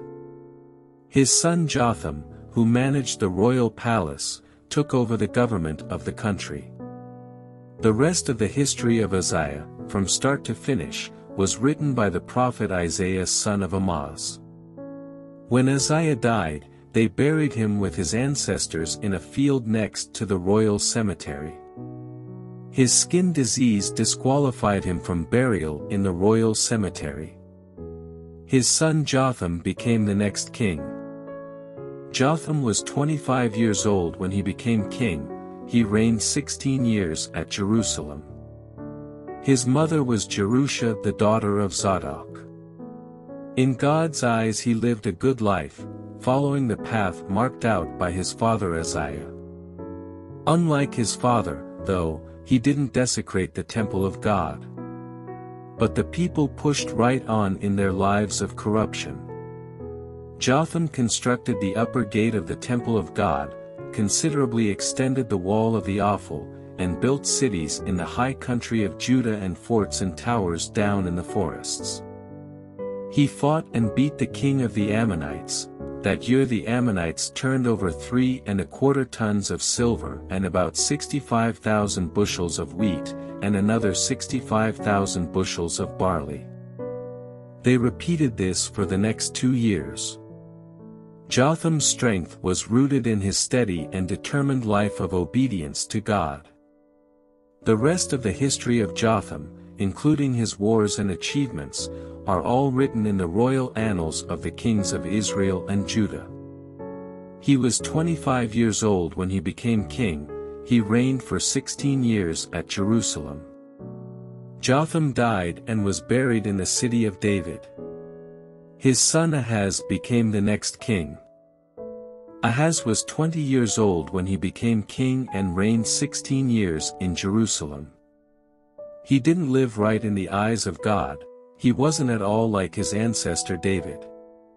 Instead he followed in the track of Israel in the north, even casting metal figurines for worshipping the pagan Baal gods. He participated in the outlawed burning of incense in the valley of Ben Hinnom and, incredibly, indulged in the outrageous practice of passing his sons through the fire, a truly abominable thing he picked up from the pagans God had earlier thrown out of the country. He also joined in the activities of the neighborhood sex and religion shrines that flourished all over the place. God, fed up, handed him over to the king of Aram, who beat him badly and took many prisoners to Damascus. God also let the king of Israel loose on him, and that resulted in a terrible slaughter. Pekah son of Remaliah killed 120,000 in one day, all of them first-class soldiers, and all because they had deserted God, the God of their ancestors. Furthermore, Zikri, an Ephraimite hero, killed the king's son Messiah, Azrikam the palace steward, and Elkanah, second in command to the king. And that wasn't the end of it. The Israelites captured 200,000 men, women, and children, besides huge cartloads of plunder that they took to Samaria. God's prophet Oded was in the neighborhood. He met the army when it entered Samaria and said, "Stop right where you are and listen. God, the God of your ancestors, was angry with Judah and used you to punish them, but you took things into your own hands and used your anger, uncalled for and irrational, to turn your brothers and sisters from Judah and Jerusalem into slaves. Don't you see that this is a terrible sin against your God? Careful now, do exactly what I say, return these captives, every last one of them. If you don't, you'll find out how real anger, God's anger, works." Some of their Ephraimite leaders, Azariah son of Jehohanan, Berechiah son of Meshillemoth, Jehizkiah son of Shallum, and Amasa son of Hadlai, stood up against the returning army and said, "Don't bring the captives here. We've already sinned against God, and now you are about to compound our sin and guilt. We're guilty enough as it is, enough to set off an explosion of divine anger."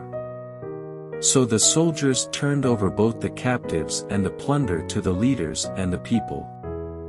Personally designated men gathered the captives together, dressed the ones who were naked using clothing from the stores of plunder, put shoes on their feet, gave them all a square meal, provided first aid to the injured, put the weak ones on donkeys, and then escorted them to Jericho, the city of palms, restoring them to their families. Then they went back to Samaria. At about that time King Ahaz sent to the king of Assyria asking for personal help. The Edomites had come back and given Judah a bad beating, taking off a bunch of captives. Adding insult to injury, the Philistines raided the cities in the foothills to the west and the southern desert and captured Beth Shemesh, Aijalon, and Gederoth, along with Soko, Timnah, and Gimzo, with their surrounding villages, and moved in, making themselves at home. Arrogant King Ahaz, acting as if he could do without God's help, had unleashed an epidemic of depravity. Judah, brought to its knees by God, was now reduced to begging for a handout. But the king of Assyria, Tiglath-Pileser, wouldn't help. He came instead and humiliated Ahaz even more by attacking and bullying him. Desperate, Ahaz ransacked the temple of God, the royal palace, and every other place he could think of, scraping together everything he could, and gave it to the king of Assyria, and got nothing in return, not a bit of help. But King Ahaz didn't learn his lesson. At the very time that everyone was turning against him, he continued to be against God. He offered sacrifices to the gods of Damascus. He had just been defeated by Damascus. He thought, if I worship the gods who helped Damascus, those gods just might help me, too. But things only went from bad to worse, first Ahaz in ruins and then the country. He cleaned out the temple of God of everything useful and valuable, boarded up the doors of the temple, and then went out and set up pagan shrines for his own use all over Jerusalem.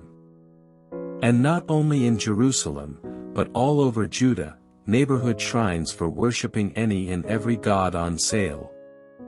And was God ever angry?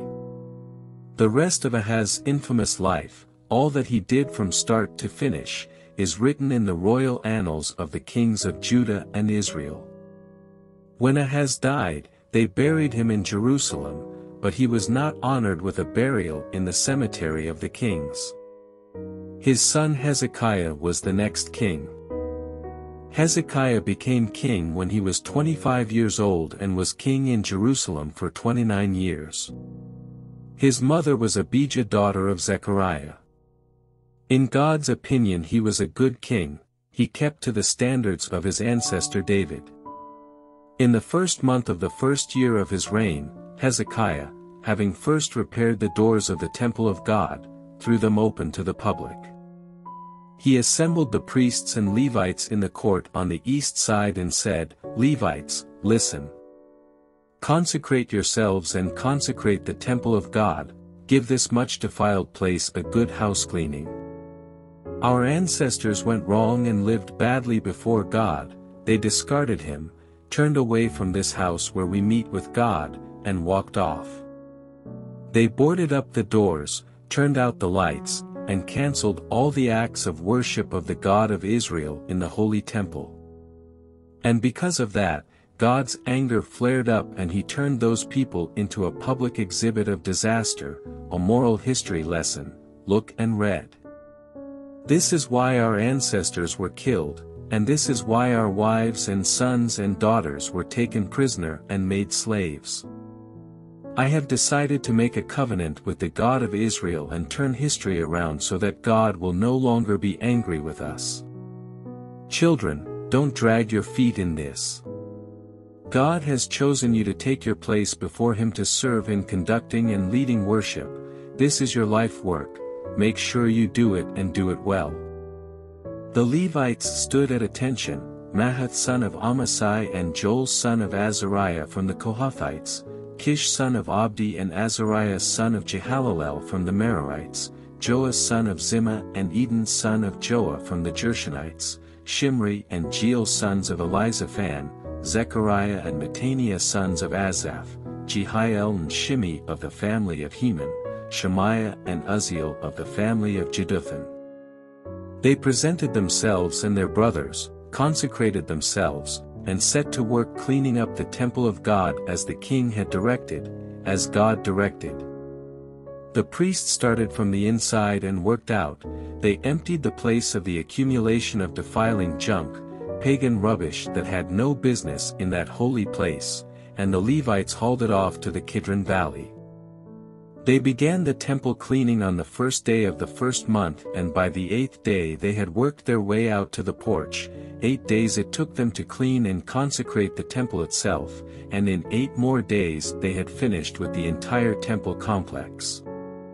Then they reported to Hezekiah the king, "We have cleaned up the entire temple of God, including the altar of whole burnt offering and the table of the bread of the presence with their furnishings. We have also cleaned up and consecrated all the vessels which King Ahaz had gotten rid of during his misrule. Take a look, we have repaired them. They're all there in front of the altar of God." Then Hezekiah the king went to work. He got all the leaders of the city together and marched to the temple of God. They brought with them 7 bulls, 7 rams, 7 lambs, and 7 he-goats to sacrifice as an absolution offering for the royal family, for the sanctuary, and for Judah as a whole. He directed the Aaronite priests to sacrifice them on the altar of God. The priests butchered the bulls and then took the blood and sprinkled it on the altar, and then the same with the rams and lambs. Finally they brought the goats up, the king and congregation laid their hands upon them. The priests butchered them and made an absolution offering with their blood at the altar to atone for the sin of all Israel.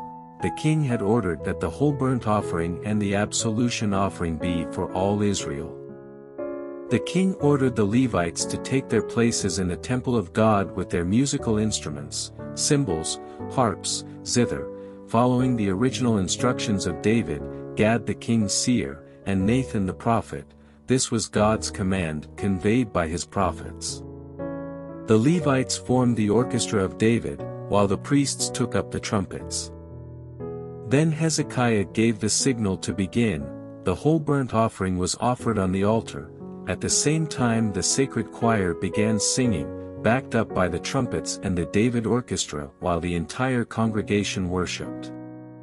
The singers sang and the trumpeters played all during the sacrifice of the whole burnt offering. When the offering of the sacrifice was completed, the king and everyone there knelt to the ground and worshipped.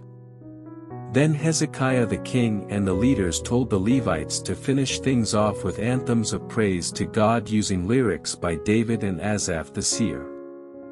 They sang their praises with joy and reverence, kneeling in worship. Hezekiah then made this response, the dedication is complete, you're consecrated to God. Now you're ready, come forward and bring your sacrifices and thank offerings to the temple of God. And come they did.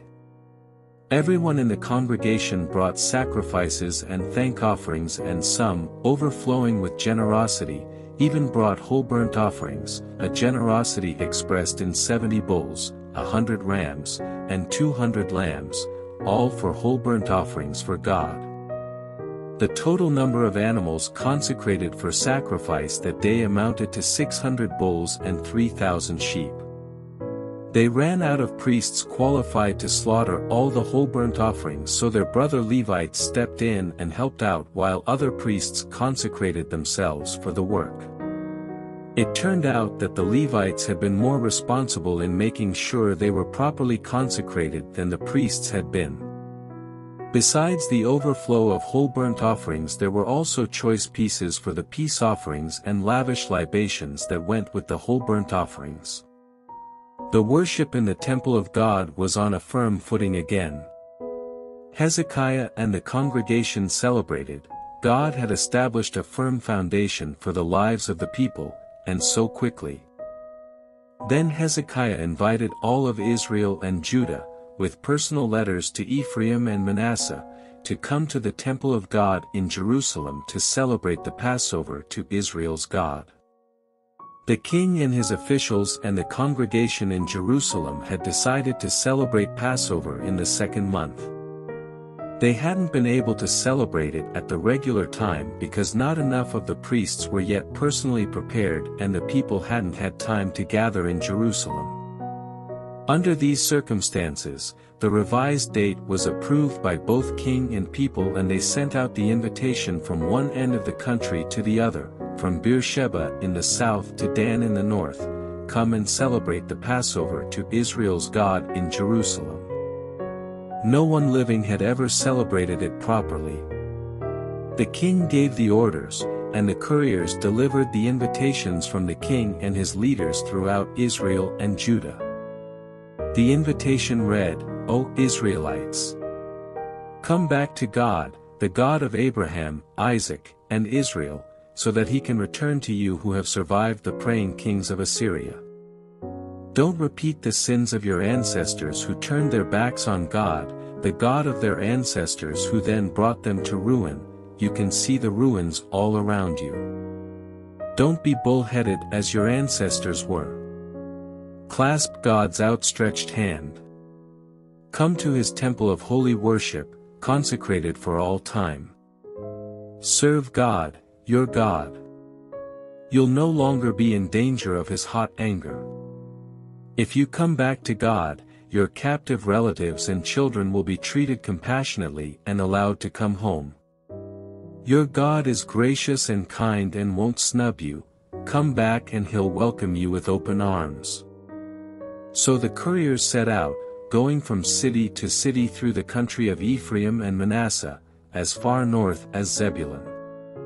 But the people poked fun at them, treated them as a joke. But not all. Some from Asher, Manasseh, and Zebulun weren't too proud to accept the invitation and come to Jerusalem. It was better in Judah. God worked powerfully among them to make it unanimous, responding to the orders sent out by the king and his officials, orders backed up by the word of God. It turned out that there was a tremendous crowd of people when the time came in the second month to celebrate the Passover, sometimes called the Feast of Unraised Bread. First they went to work and got rid of all the pagan altars that were in Jerusalem, hauled them off and dumped them in the Kidron Valley. Then, on the 14th day of the second month, they slaughtered the Passover lambs. The priests and Levites weren't ready, but now, embarrassed in their laziness, they consecrated themselves and brought whole burnt offerings to the temple of God. Ready now, they stood at their posts as designated by the revelation of Moses the holy man. The priests sprinkled the blood the Levites handed to them. Because so many in the congregation had not properly prepared themselves by consecration and so were not qualified, the Levites took charge of the slaughter of the Passover lambs so that they would be properly consecrated to God. There were a lot of people, especially those from Ephraim, Manasseh, Issachar, and Zebulun, who did not eat the Passover meal because they had not prepared themselves adequately. Hezekiah prayed for these as follows: "May God, who is all good, pardon and forgive everyone who sincerely desires God, the God of our ancestors. Even, especially, these who do not meet the literal conditions stated for access to the temple." God responded to Hezekiah's prayer and healed the people. All the Israelites present in Jerusalem celebrated the Passover, Feast of Unraised Bread, for 7 days, celebrated exuberantly. The Levites and priests praised God day after day, filling the air with praise sounds of percussion and brass. Hezekiah commended the Levites for the superb way in which they had led the people in the worship of God. When the feast and festival, that glorious 7 days of worship, the making of offerings, and the praising of God, the God of their ancestors, were over, the tables cleared and the floors swept, they all decided to keep going for another 7 days. So they just kept on celebrating, and as joyfully as they began. Hezekiah king of Judah gave 1,000 bulls and 7,000 sheep for the congregation's worship. The officials gave an additional 1,000 bulls and 10,000 sheep. And there turned out to be plenty of consecrated priests, qualified and well prepared. The whole congregation of Judah, the priests and Levites, the congregation that came in from Israel, and the resident aliens from both Israel and Judah, were all in on the joyous celebration. Jerusalem was bursting with joy. Nothing like this had taken place in Jerusalem since Solomon son of David king of Israel had built and dedicated the temple. The priests and Levites had the last word, they stood and blessed the people. And God listened as the ascending sound of their prayers entered his holy heaven. After the Passover celebration, they all took off for the cities of Judah and smashed the phallic stone monuments, chopped down the sacred Asherah groves, and demolished the neighborhood sex and religion shrines and local god shops. They didn't stop until they had been all through Judah, Benjamin, Ephraim, and Manasseh.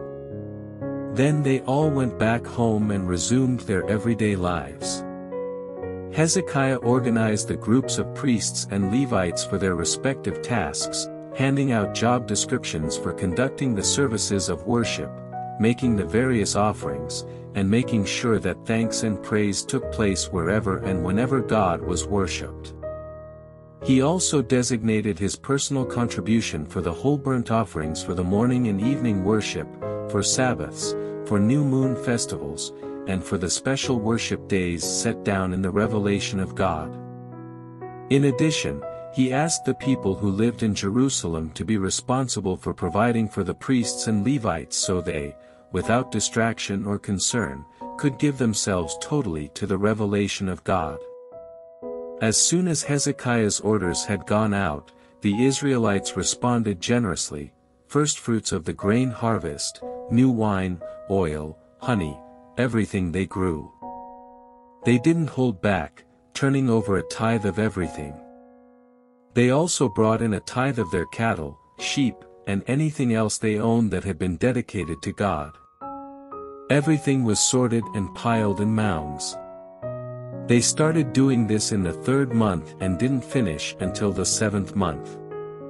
When Hezekiah and his leaders came and saw the extent of the mounds of gifts, they praised God and commended God's people Israel. Hezekiah then consulted the priests and Levites on how to handle the abundance of offerings. Azariah, chief priest of the family of Zadok, answered, "From the moment of this huge outpouring of gifts to the temple of God, there has been plenty to eat for everyone with food left over. God has blessed his people, just look at the evidence." Hezekiah then ordered storerooms to be prepared in the temple of God. When they were ready, they brought in all the offerings of tithes and sacred gifts. They put Conaniah the Levite in charge with his brother Shimei as assistant. Jehiel, Azaziah, Nahath, Asahel, Jeremoth, Jozabad, Eliel, Ismachiah, Mahath, and Benaiah were project managers under the direction of Conaniah and Shimei, carrying out the orders of King Hezekiah, and Azariah the chief priest of the temple of God. Korah son of Imnah the Levite, security guard of the east gate, was in charge of the freewill offerings of God and responsible for distributing the offerings and sacred gifts. Faithful support out in the priestly cities was provided by Eden, Miniamin, Jeshua, Shemaiah, Amariah, and Shechaniah. They were even-handed in their distributions to their co-workers, all males 30 years and older, in each of their respective divisions as they entered the temple of God each day to do their assigned work. Their work was all organized by divisions. The divisions comprised officially registered priests by family and Levites 20 years and older by job description. The official family tree included everyone in the entire congregation, their small children, wives, sons, and daughters. The passionate dedication they showed in bringing themselves and their gifts to worship was total, no one was left out. The Aaronites, the priests who lived out on the pastures that belonged to the priest cities, had reputable men on hand to distribute regular rations to every priest, everyone listed in the official family tree of the Levites. Hezekiah carried out this work and kept it up everywhere in Judah. He was the very best, good, right, and true before his God. Everything he took up, whether it had to do with worship in God's temple or the carrying out of God's law and commandments, he did well in a spirit of prayerful worship. He was a great success. And then, after this exemplary track record, this Sennacherib king of Assyria came and attacked Judah. He put the fortified cities under siege, determined to take them. When Hezekiah realized that Sennacherib's strategy was to take Jerusalem, he talked to his advisors and military leaders about eliminating all the water supplies outside the city. They thought it was a good idea. There was a great turnout of people to plug the springs and tear down the aqueduct. They said, "Why should the kings of Assyria march in and be furnished with running water?" Hezekiah also went to work repairing every part of the city wall that was damaged, built defensive towers on it, built another wall of defense further out, and reinforced the defensive rampart, the Millo, of the old city of David. He also built up a large store of armaments, spears and shields. He then appointed military officers to be responsible for the people and got them all together at the public square in front of the city gate. Hezekiah rallied the people, saying, "Be strong. Take courage. Don't be intimidated by the king of Assyria and his troops. There are more on our side than on their side. He only has a bunch of mere men. We have our God to help us and fight for us." Morale surged. Hezekiah's words put steel in their spines.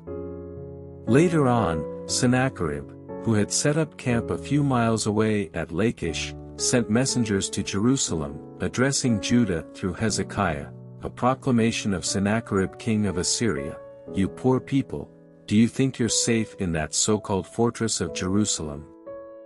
You're sitting ducks. Do you think Hezekiah will save you? Don't be stupid, Hezekiah has fed you a pack of lies. When he says, 'God will save us from the power of the king of Assyria,' he's lying. You're all going to end up dead." Wasn't it Hezekiah who cleared out all the neighborhood worship shrines and told you, there is only one legitimate place to worship? Do you have any idea what I and my ancestors have done to all the countries around here? Has there been a single God anywhere strong enough to stand up against me? Can you name one God among all the nations that either I or my ancestors have ravaged that so much as lifted a finger against me? So what makes you think you'll make out any better with your God? Don't let Hezekiah fool you, don't let him get by with his bare-faced lies, don't trust him. No God of any country or kingdom ever has been one bit of help against me or my ancestors. What kind of odds does that give your God? The messengers felt free to throw in their personal comments, putting down both God and God's servant Hezekiah. Sennacherib continued to send letters insulting the God of Israel. The gods of the nations were powerless to help their people. The God of Hezekiah is no better, probably worse. The messengers would come up to the wall of Jerusalem and shout up to the people standing on the wall, shouting their propaganda in Hebrew, trying to scare them into demoralized submission. They contemptuously lumped the God of Jerusalem in with the handmade gods of other peoples. King Hezekiah, joined by the prophet Isaiah son of Amoz, responded by praying, calling up to heaven. God answered by sending an angel who wiped out everyone in the Assyrian camp, both warriors and officers. Sennacherib was forced to return home in disgrace, tail between his legs. When he went into the temple of his God, his own sons killed him. God saved Hezekiah and the citizens of Jerusalem from Sennacherib king of Assyria and everyone else. And he continued to take good care of them. People streamed into Jerusalem bringing offerings for the worship of God and expensive presents to Hezekiah king of Judah. All the surrounding nations were impressed. Hezekiah's stock soared. Some time later Hezekiah became deathly sick. He prayed to God and was given a reassuring sign. But the sign, instead of making Hezekiah grateful, made him arrogant. This made God angry, and his anger spilled over on Judah and Jerusalem. But then Hezekiah, and Jerusalem with him, repented of his arrogance, and God withdrew his anger while Hezekiah lived. Hezekiah ended up very wealthy and much honored. He built treasuries for all his silver, gold, precious stones, spices, shields, and valuables, barns for the grain, new wine, and olive oil, stalls for his various breeds of cattle, and pens for his flocks. He founded royal cities for himself and built up huge stocks of sheep and cattle.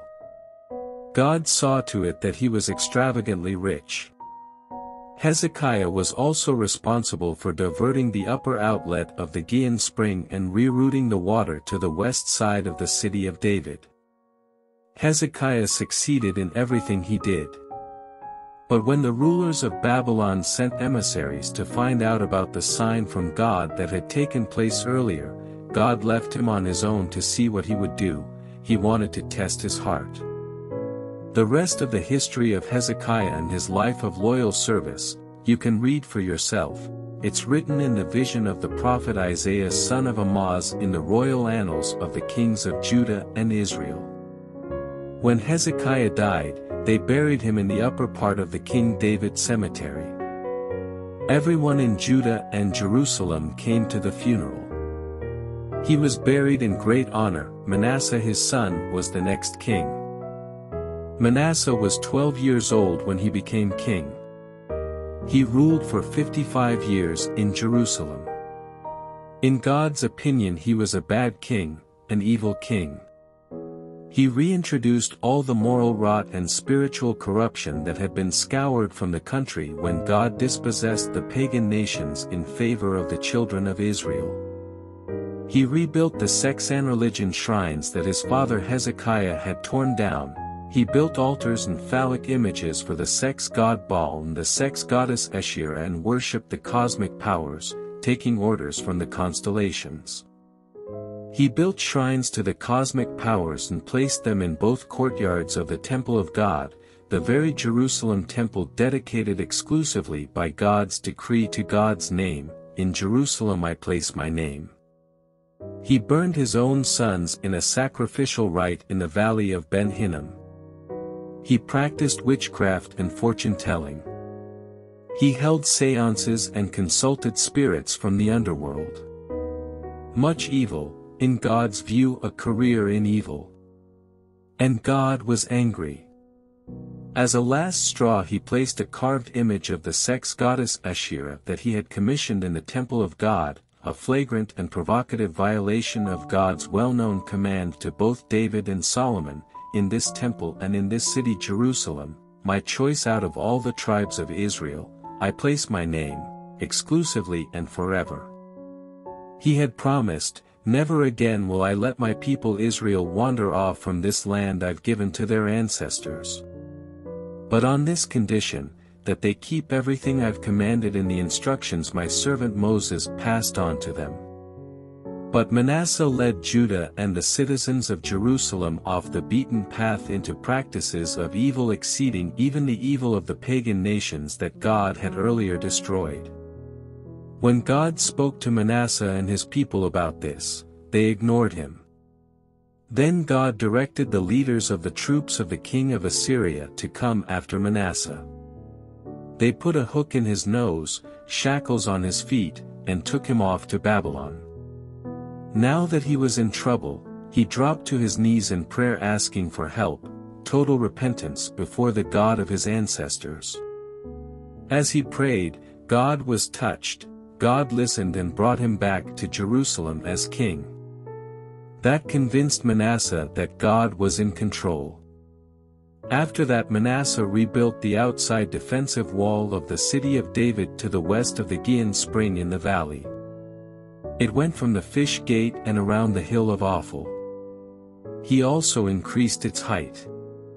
He tightened up the defense system by posting army captains in all the fortress cities of Judah.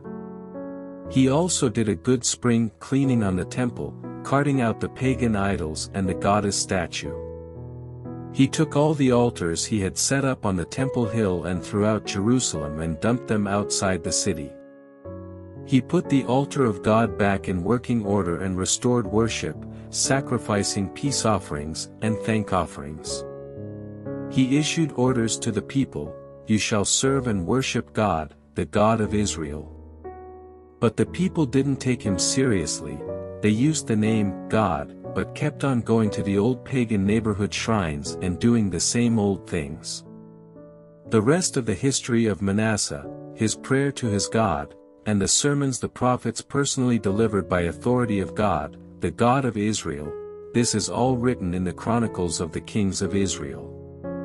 His prayer and how God was touched by his prayer, a list of all his sins and the things he did wrong, the actual places where he built the pagan shrines, the installation of the sex goddess Asherah sites, and the idolatrous images that he worshipped previous to his conversion. This is all described in the records of the prophets.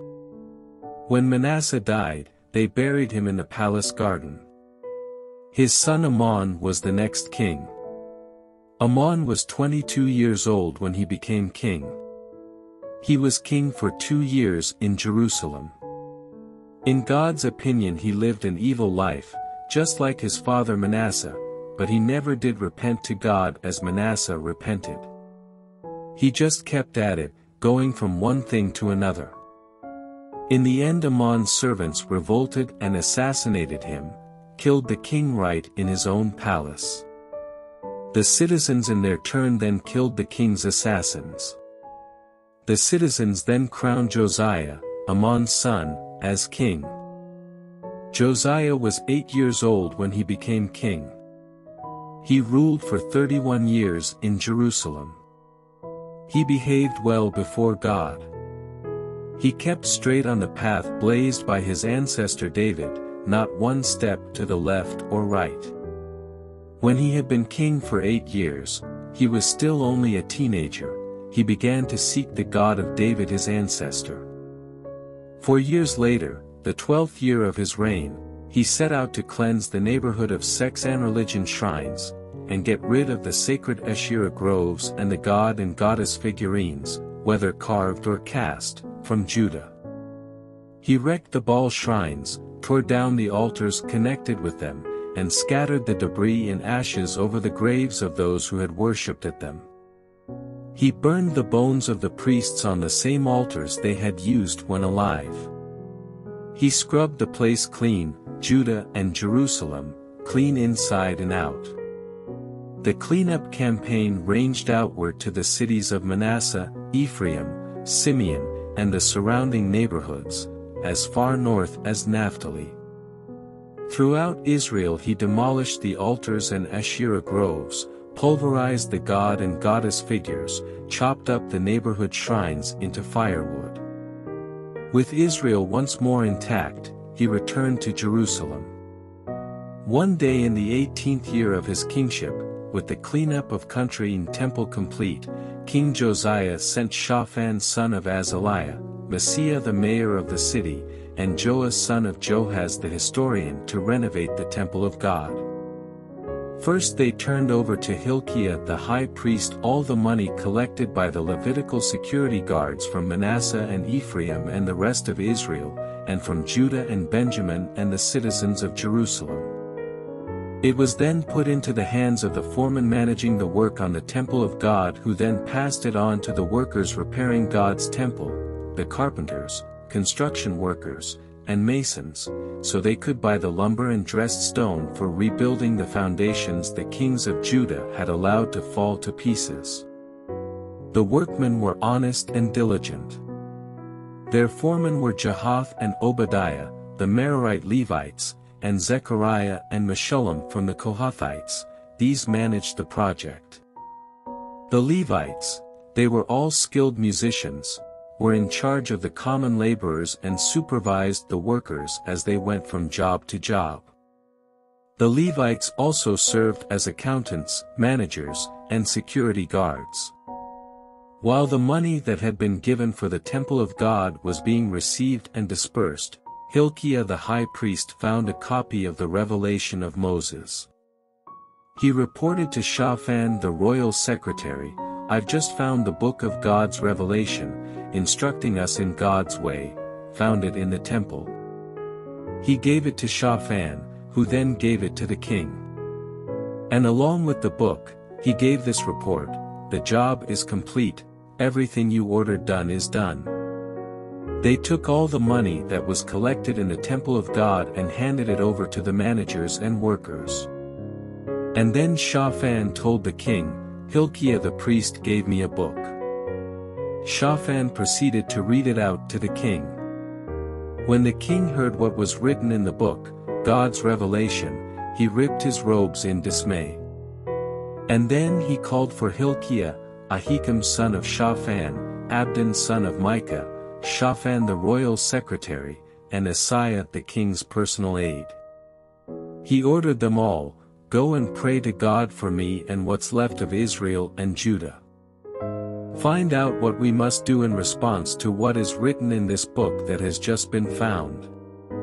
God's anger must be burning furiously against us.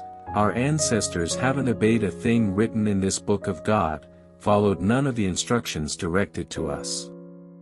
Hilkiah and those picked by the king went straight to Huldah the prophetess.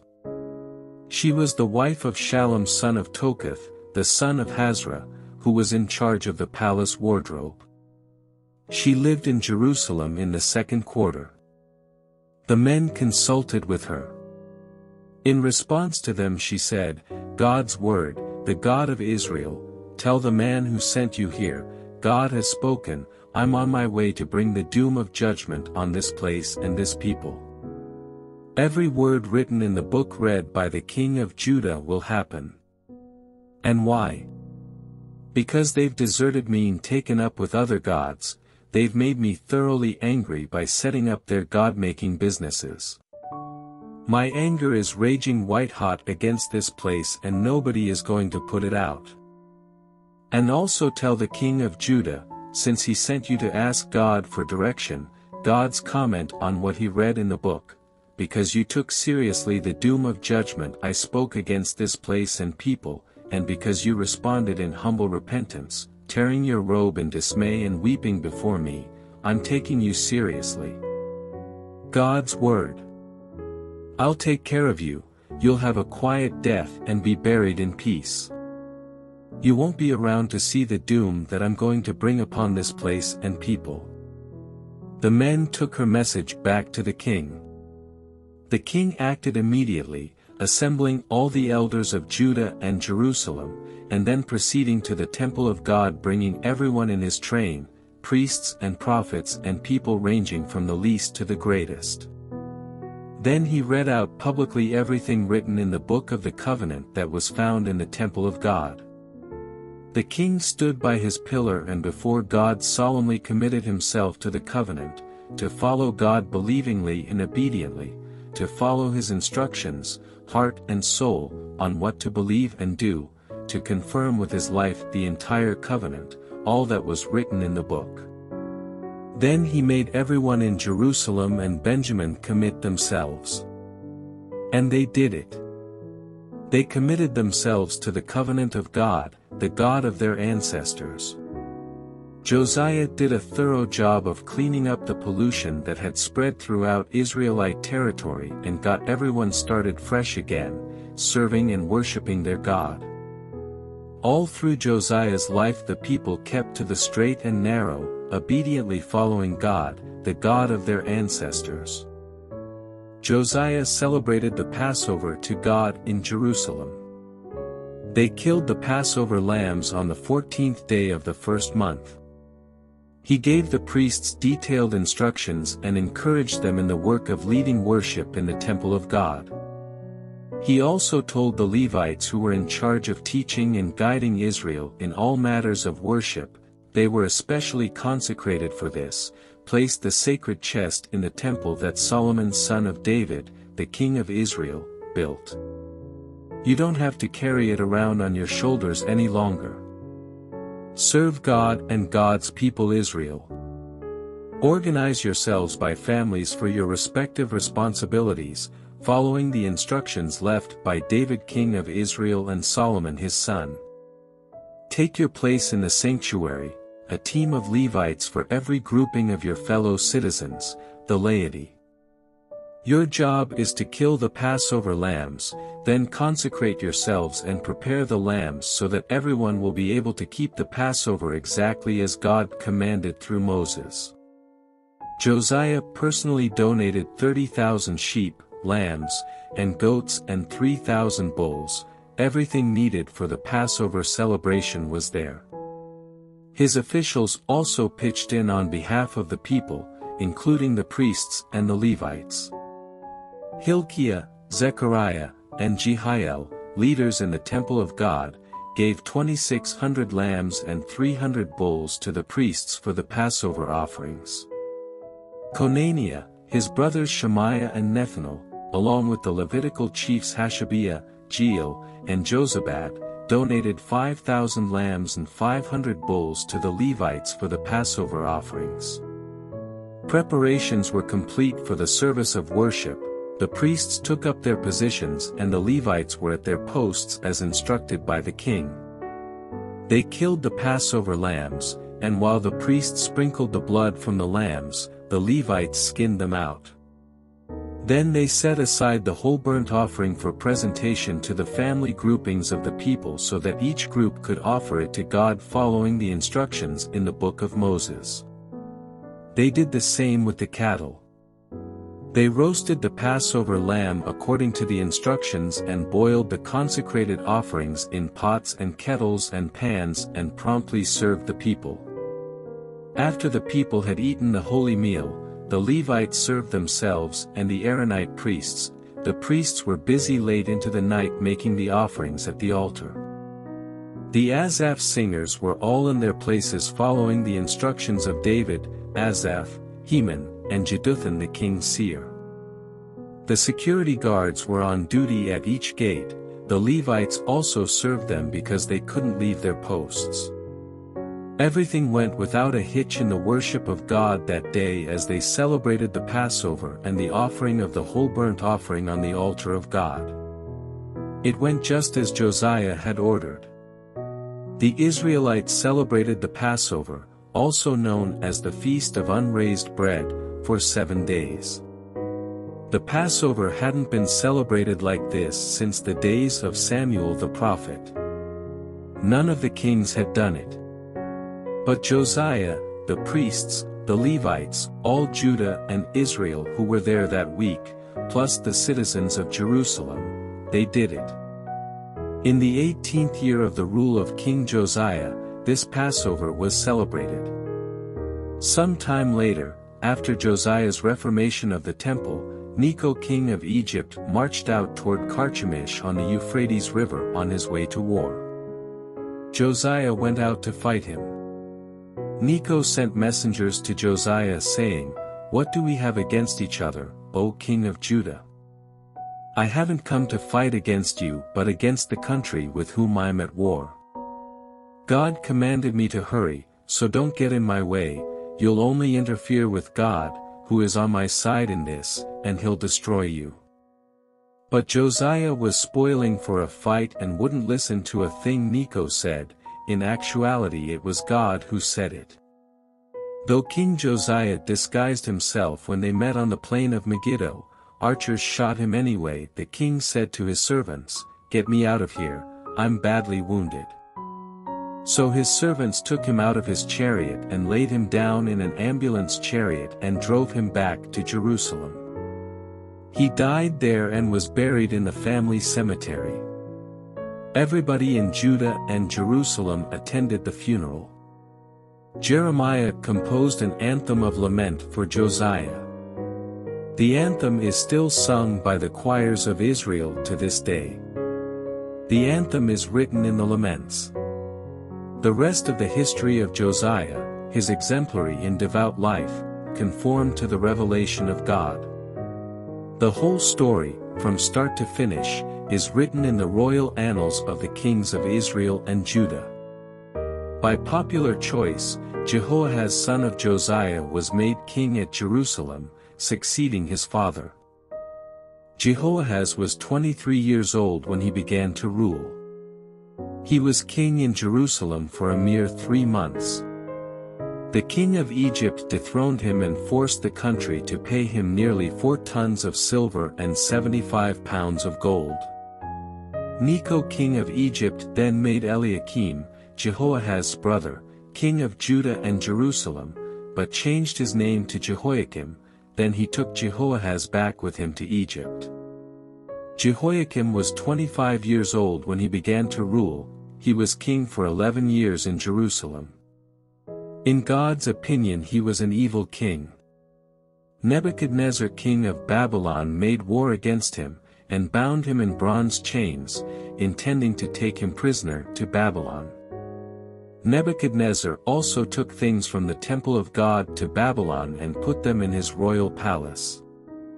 The rest of the history of Jehoiakim, the outrageous sacrilege he committed and what happened to him as a consequence, is all written in the royal annals of the kings of Israel and Judah. Jehoiakim his son became the next king. Jehoiakim was 18 years old when he became king. But he ruled for only 3 months and 10 days in Jerusalem. In God's opinion he was an evil king. In the spring King Nebuchadnezzar ordered him brought to Babylon along with the valuables remaining in the temple of God. Then he made his uncle Zedekiah a puppet king over Judah and Jerusalem. Zedekiah was 21 years old when he started out as king. He was king in Jerusalem for 11 years. As far as God was concerned, he was just one more evil king. There wasn't a trace of contrition in him when the prophet Jeremiah preached God's word to him. Then he compounded his troubles by rebelling against King Nebuchadnezzar, who earlier had made him swear in God's name that he would be loyal. He became set in his own stubborn ways. He never gave God a thought. Repentance never entered his mind. The evil mindset spread to the leaders and priests and filtered down to the people. It kicked off an epidemic of evil, repeating the abominations of the pagans and polluting the temple of God so recently consecrated in Jerusalem. God, the God of their ancestors, repeatedly sent warning messages to them. Out of compassion for both his people and his temple, he wanted to give them every chance possible. But they wouldn't listen. They poked fun at God's messengers, despised the message itself, and in general treated the prophets like idiots. God became more and more angry until there was no turning back. God called in Nebuchadnezzar, king of Babylon, who came and killed indiscriminately, and right in the temple itself. It was a ruthless massacre. Young men and virgins, the elderly and weak, they were all the same to him. And then he plundered the temple of everything valuable, cleaned it out completely.